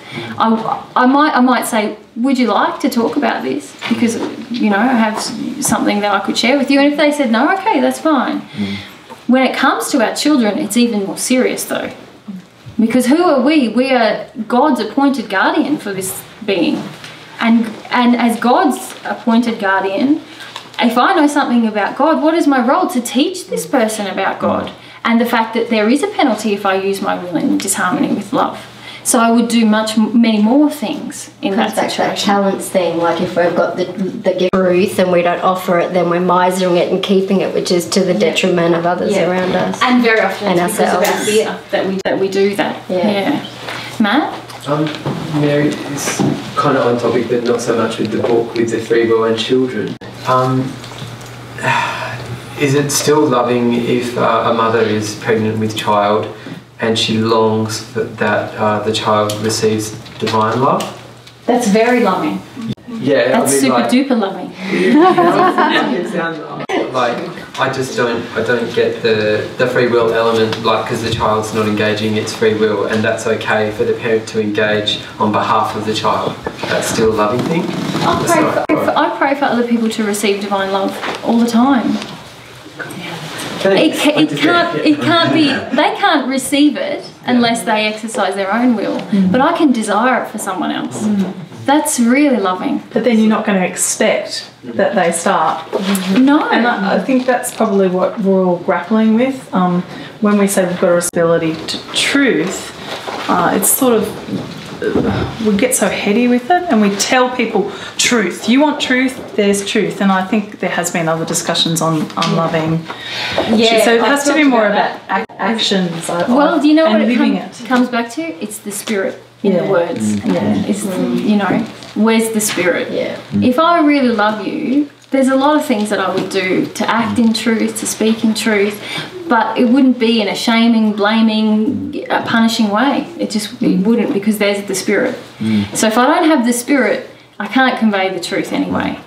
Yeah. Because AJ never writes to people and goes, oh, I scanned you. You've got this, this and this. Yeah. You know, so the most loving person on the planet doesn't do that. That's right. So maybe that's a good example. It is a good Hopefully that's the plan. That it's a good example. Yeah. But if I'm sitting down having a cup of tea with you and you're talking to me about what's going on for you, and I have a sense of love inside of me for you, I'd say, hey, like Eloise and I had a discussion the other day, and we were just sitting down talking about stuff, and I said, hey, I noticed the other day you felt like you couldn't be yourself, and I just wanted to say to you, you can always be yourself around me, you know. And so I was giving her a truth about a fear that she had, but it wasn't in a, I don't know, I can't do that thing. What is that thing? Like, but sometimes what opens us up more than anything, as you've discussed, and there was something about friendship before, what's usually cracked me open a little bit more is loving use of friendship, when people have really just, you know that your friends can see all this error in you, and somehow they're going, oh yeah, that's just your error, we still love you. Totally. Because love is never conditional. So love doesn't say, oh, I love you when you're like this, Vanessa. You know, love loves you, but it never avoids the truth either. So love, to me, love is the most powerful force in the universe, and it is the thing that is the only thing that really heals us. That's why God created his whole universe in a loving way. He doesn't have a punishing hell because it doesn't work. Look at our prison system. It's not working. Love is the thing that opens us to change, always. And if you, like you said, the thing that is most powerful in your life is when you just feel someone loving you. Yeah. In the book it's talking about how the lady can get out of the hells, and it says she will remain there until she trusts another spirit in a less miserable condition. Then that will induce her to leave these dens for a less wretched abode. So maybe our role is to just show trustworthiness to people, and if they feel they can trust us in any of our dealings, everyday dealings, if they see that we're trustworthy, just in anything, then they're more willing to trust us in what we say later on. They may ask us about how do we become trustworthy? Well, so that we don't, gossip against them, and if they tell us something, we all, But what's the spirit? What's the spirit we need in order to become trustworthy? Oh, the spirit of love. Yes, I'm just making the concrete suggestion of how to implement that love. Well, see, be careful of getting back to the rule book. You know, you're saying, oh, if we don't gossip, if we don't do these things, we don't do those things, then we'll prove we're trustworthy. But that's sort of almost imposing rules then on our behaviour, which is, we can neglect the spirit of love that should drive those things. Yes. No, I was just taking it from the books then. Sure. Yeah, I'm not discounting what you're saying, I'm just developing it. Yeah, thank you. Okay, let's keep going in the chapter. How are we going for time? Does anyone need a 5-minute break? Or? Sure. What is the time? Quarter to three. Yeah. It's a pretty big chapter. Okay. What comes next in the chapter, guys? What did you see as truth next?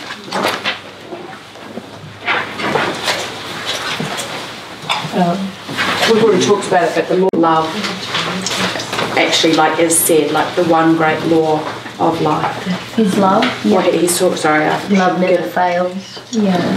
He talks about it, but yeah. Which is a reference to Corinthians in the Bible. Love never fails. Yeah.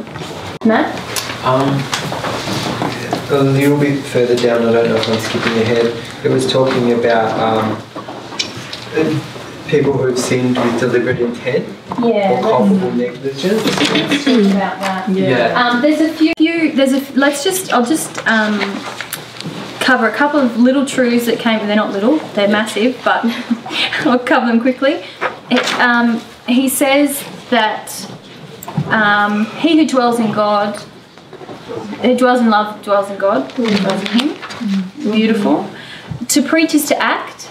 The way we act says more about our soul condition than anything else. This is a massive truth.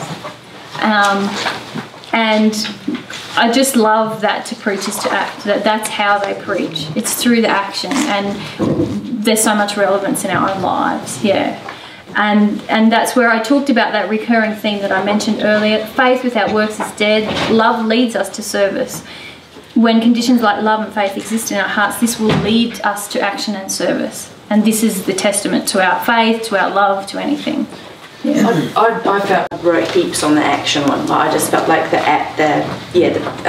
to preach is to act is just like action in my life is so, talk about things, think about things, analyse things, gossip about things, but to act on it. Yes. That's the huge, I feel like, the changing force. It's the one thing that's going to change. And I'm just looking, going, okay, why don't I want to? Yeah. And then, or why do I act in one way with one person, but not with the other person? Yeah. And I just felt action was just massive. And we had a discussion just amongst a group of us here while we've been staying this week about, I was saying about the acting part of this path. It's the thing that takes what we're teaching from our head to our heart, the thing that Susan referenced, That's the way we know the truth. That's the time when we stop saying, oh, AJ says that. We go, no, I know that this is truth because I've lived it. I've acted upon it. I've felt about it. It's all happened in my life, and I know it. I know it now. And it's the act. If we don't act, we will never know. Yeah. Okay. Okay, let's get to the sin. The meaty part. Matt? When it just got to the point there where it was talking about the voice of conscience. Yes. Right. So if I just go ahead. He says this. I'm on page 38 of the book. That I am perfectly willing to admit. But first of all, you must remember that the way you came is the usual way of admission, and that whatever punishment is endured is the natural consequences of deliberate sin, as things done in ignorance or without intention exact no penalty in the judgment of the mist. But those, we need to talk about that point, but those who have sinned with deliberate intent or culpable negligence, in many cases following the same course for years, stifling the voice of conscience, which is what you want to talk about, Matt, and crushing out their spiritual life, receive their just reward and punish. And there again, there's this word punish. I go, oh, it's not punish. It's, it's just the just reward. But he's relaying that to help him understand. And it must necessarily be that their pain is increased as they realise what might have been under other and better circumstances. And in the next line he says, God never turns aside to avoid the consequences of man's folly. So that's big, isn't it? What did you want to say, Matt, or ask about? Yeah, for me, like so many times when I was about to do something unloving in my life, I've actually had the voice of conscience literally speak to me and say, there's going to be a consequence for this. Yeah. You can do it, but there's going to be something massive that you're going to have to deal with. Yeah. And at the time I was probably applying it more to earthly consequences rather than on my soul. Yeah. And I've had the gift recently of seeing the judgment of the mist. Yeah. And seeing what my spirit body looks like. Yeah. And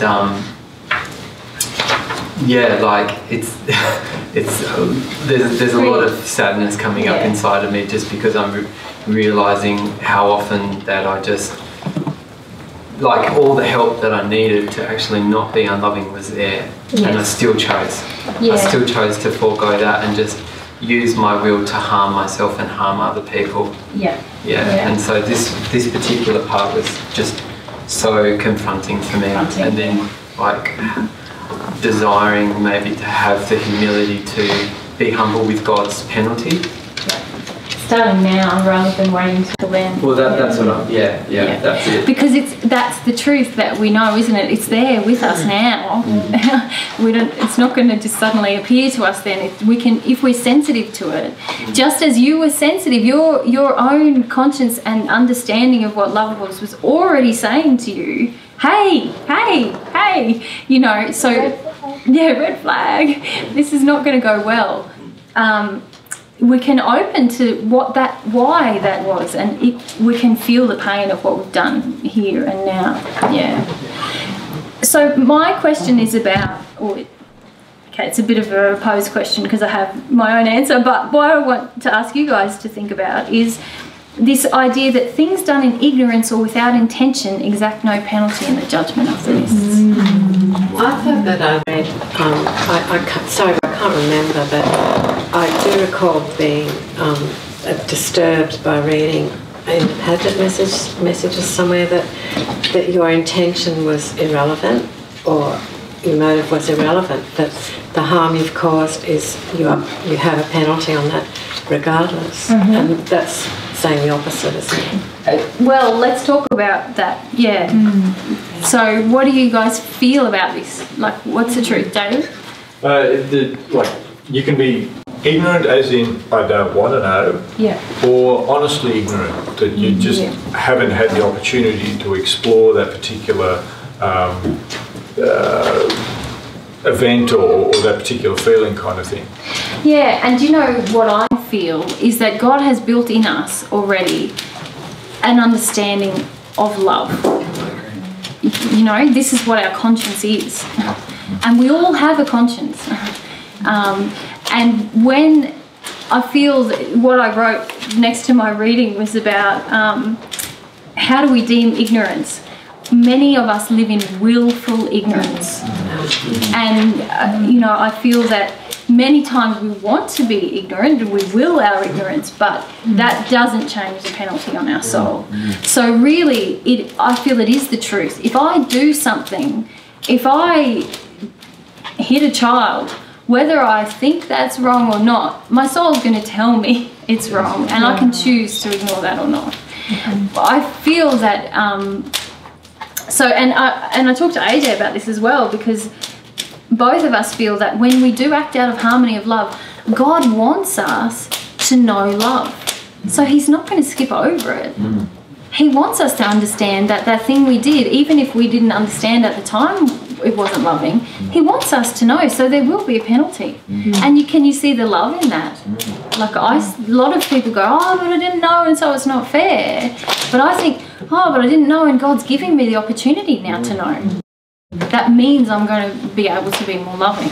So this idea that things done in ignorance, we have to be very careful around this. Like, I feel there's very little time where we've actually been truly ignorant from a soul point of view.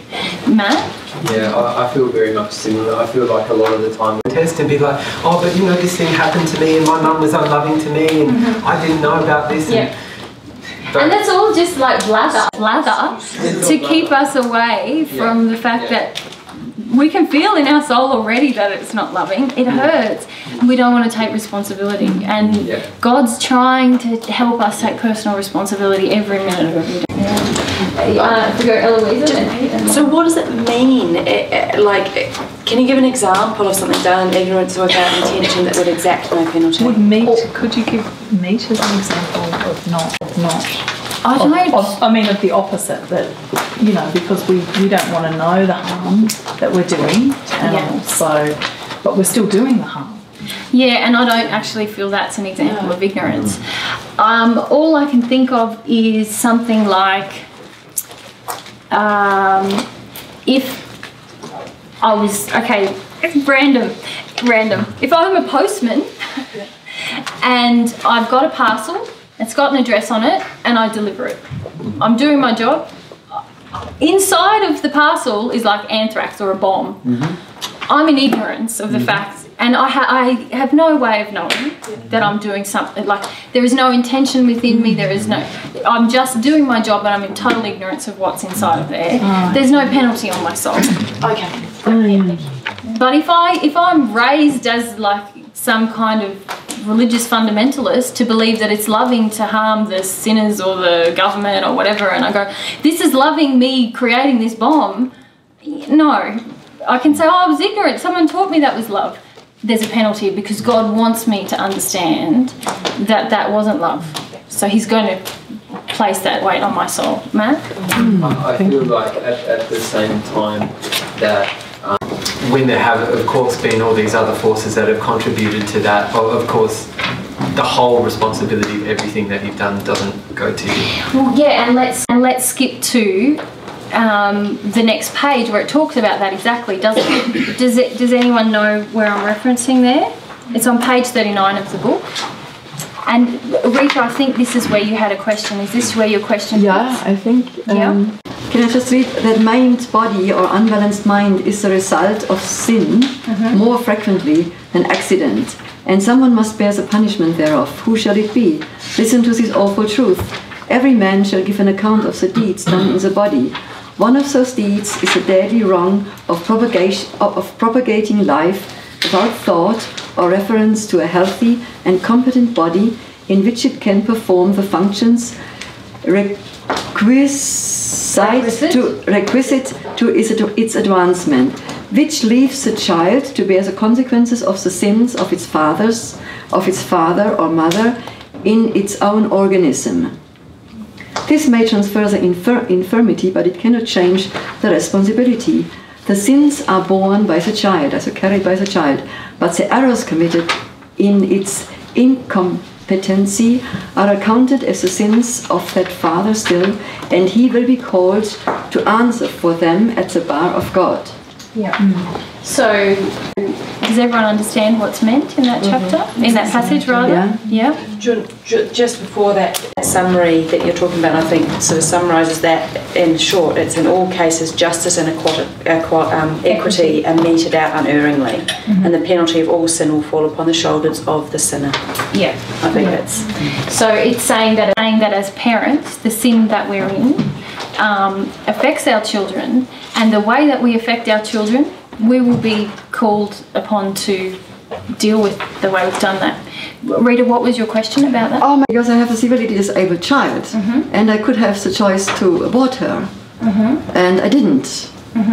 And also the question is, having her now, is that my punishment, or does it, because I have her now, is that part of my repentance?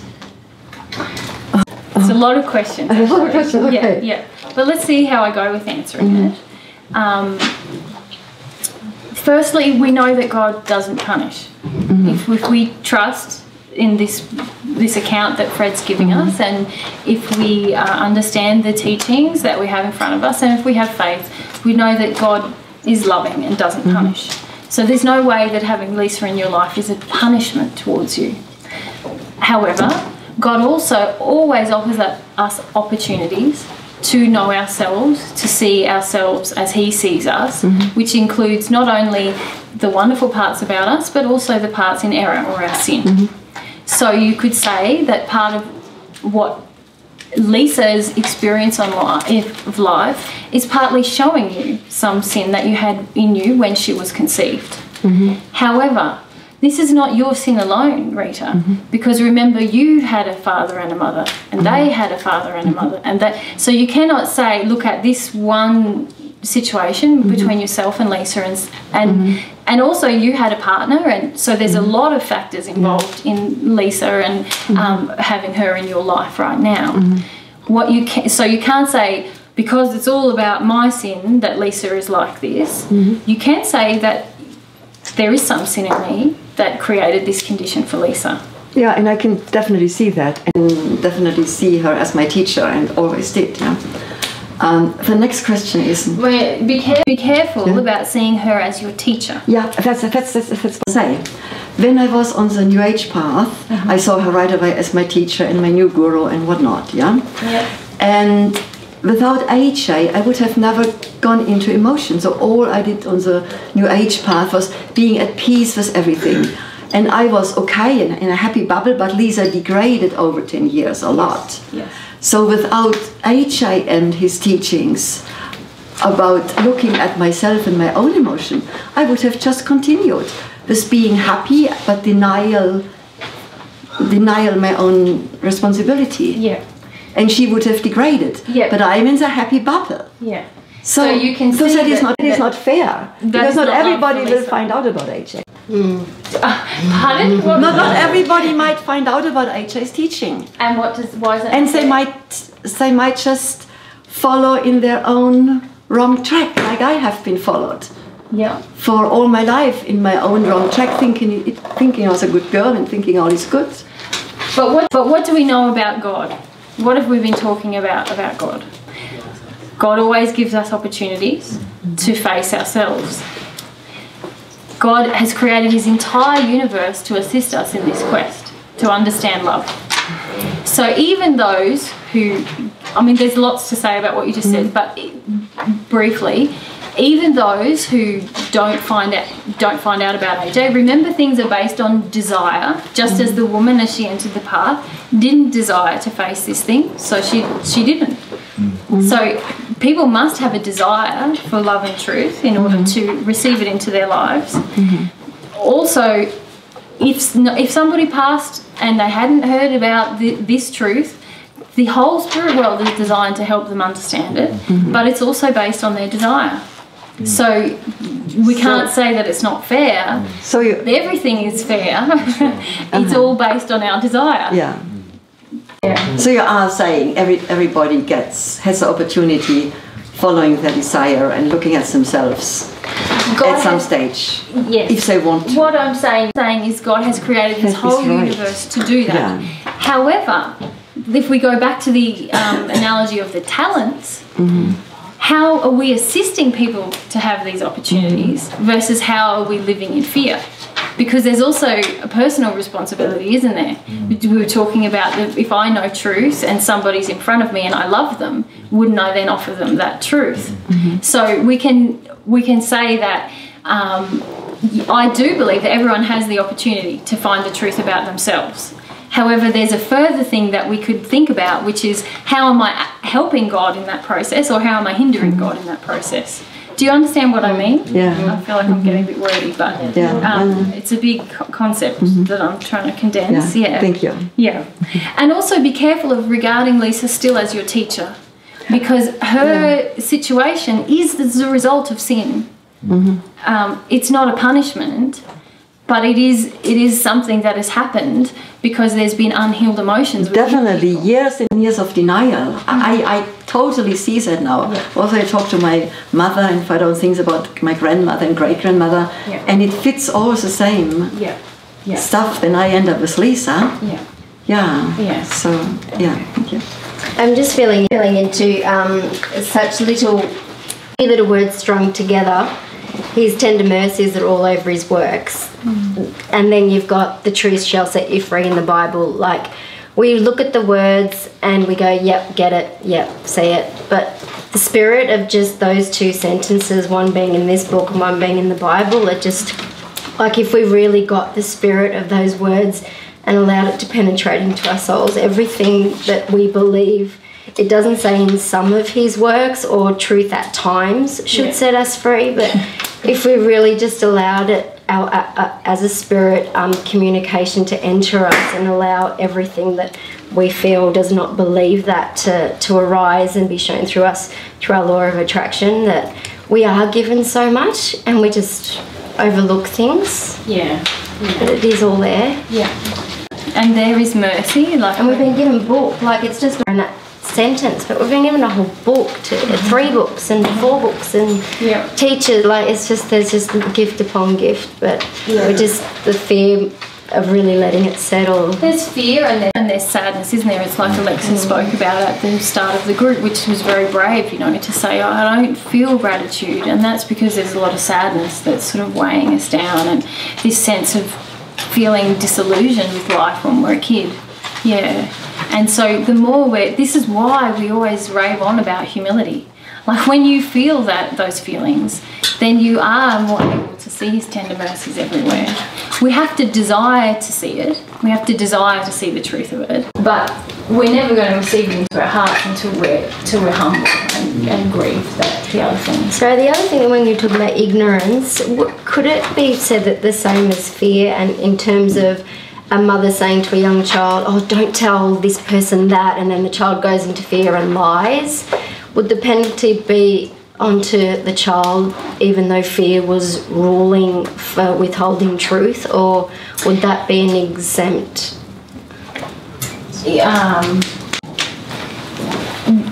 it's difficult. It's like there's a lot of, again, it's not a short answer. And I'm sensing that you're feeling about that for yourself in your own life. Is that what happened? That you were asked to not say something? Yeah. And did you feel there was a penalty on your soul? No, I just went, okay, like I was just... But now as an adult, what do you feel?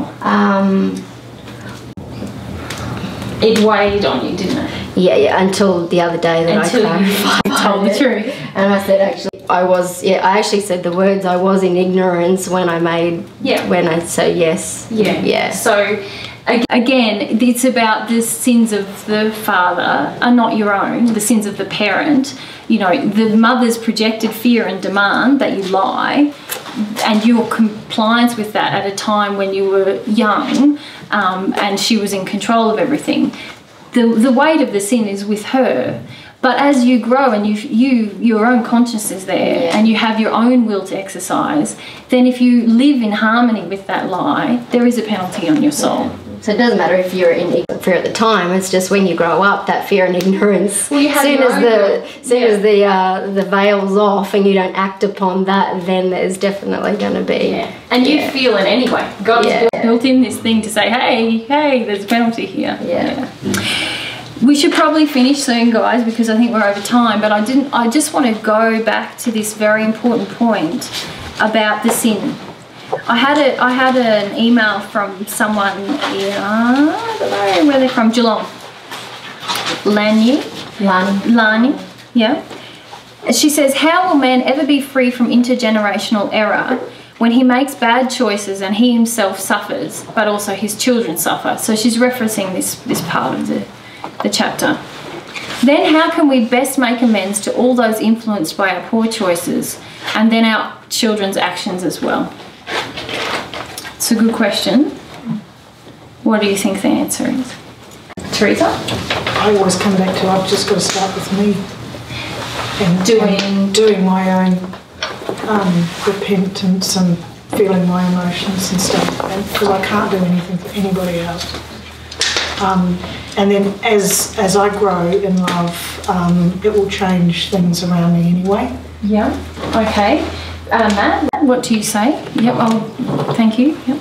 My thing is to act in faith with love, like as best as I'm able, and just keep doing it. Yeah. Like even if my feeling is I don't want to, if I'm terrified of doing it, whatever it is, if love is moving me to do something, to just do that. And what I've really got over the last couple of weeks is it's all been about Matthew, and now I'm feeling like,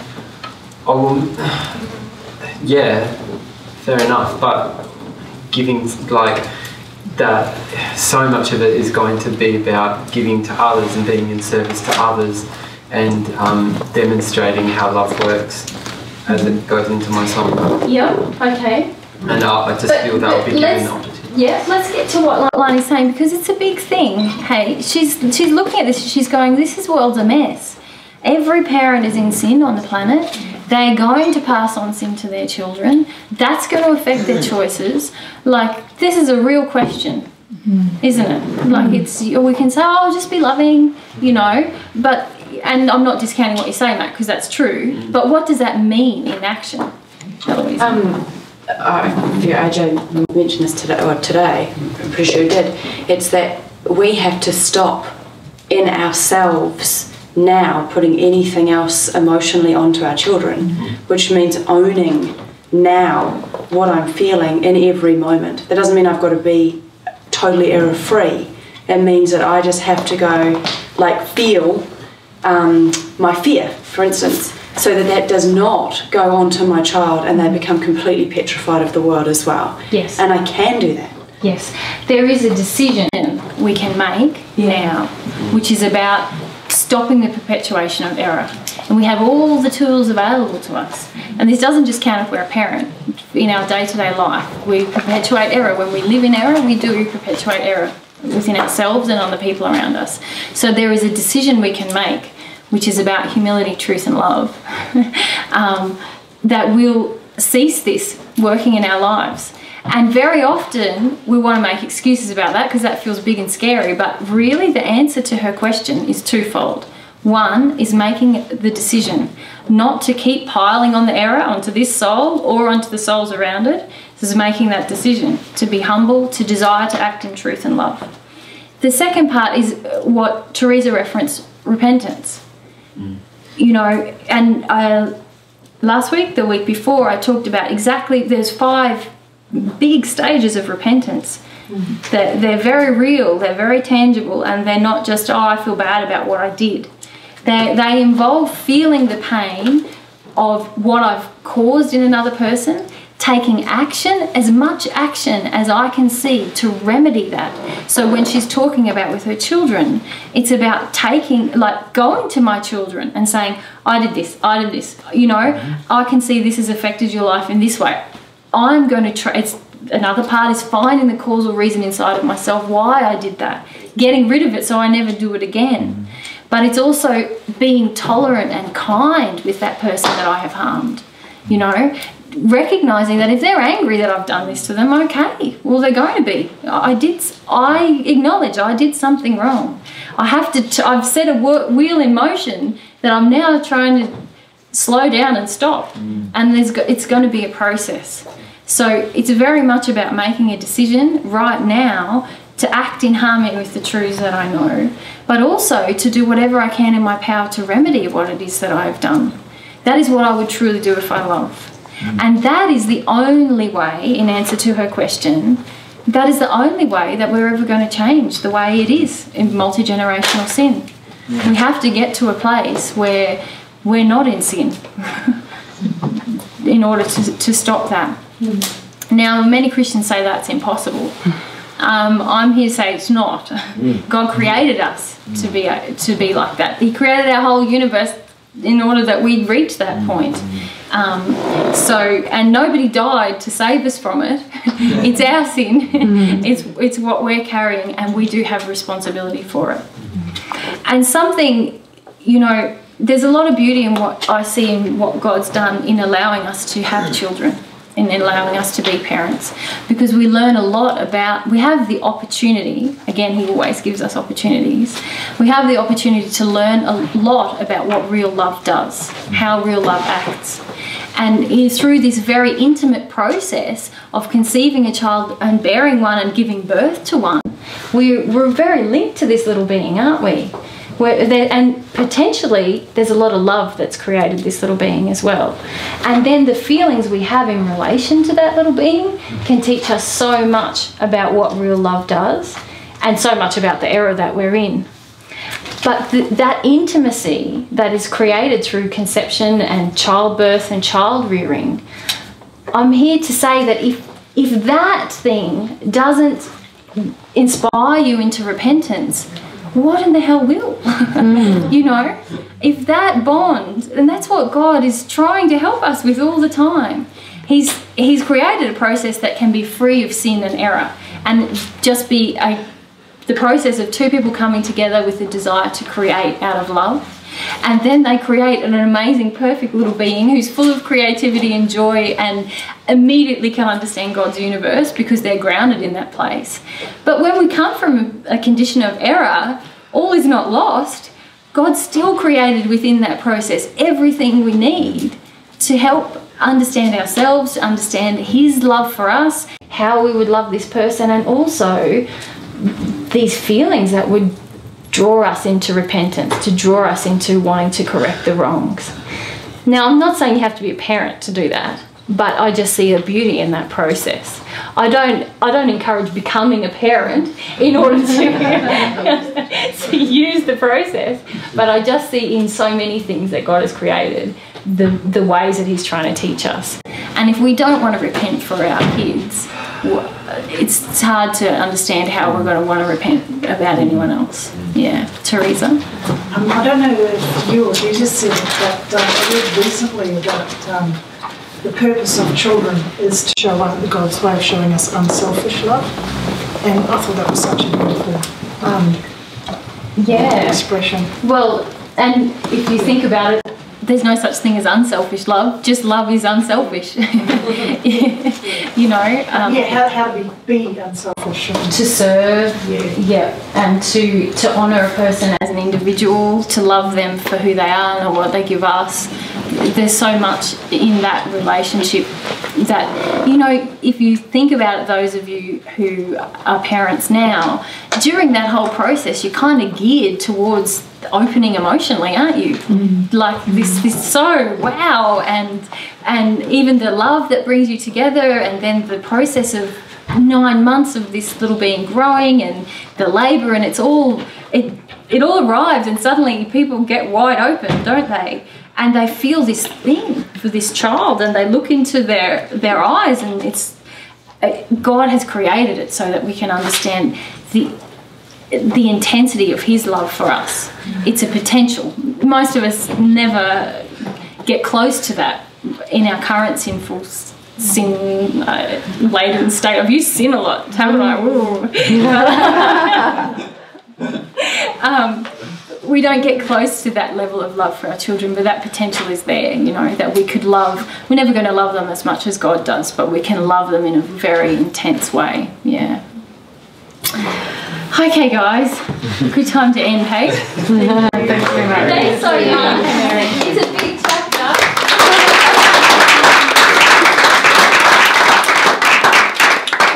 I think we got to truth number 12 in my list of 21.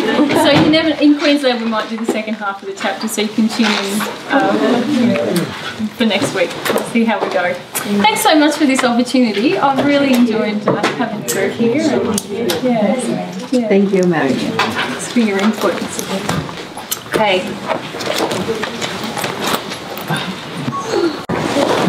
Thanks, Larry.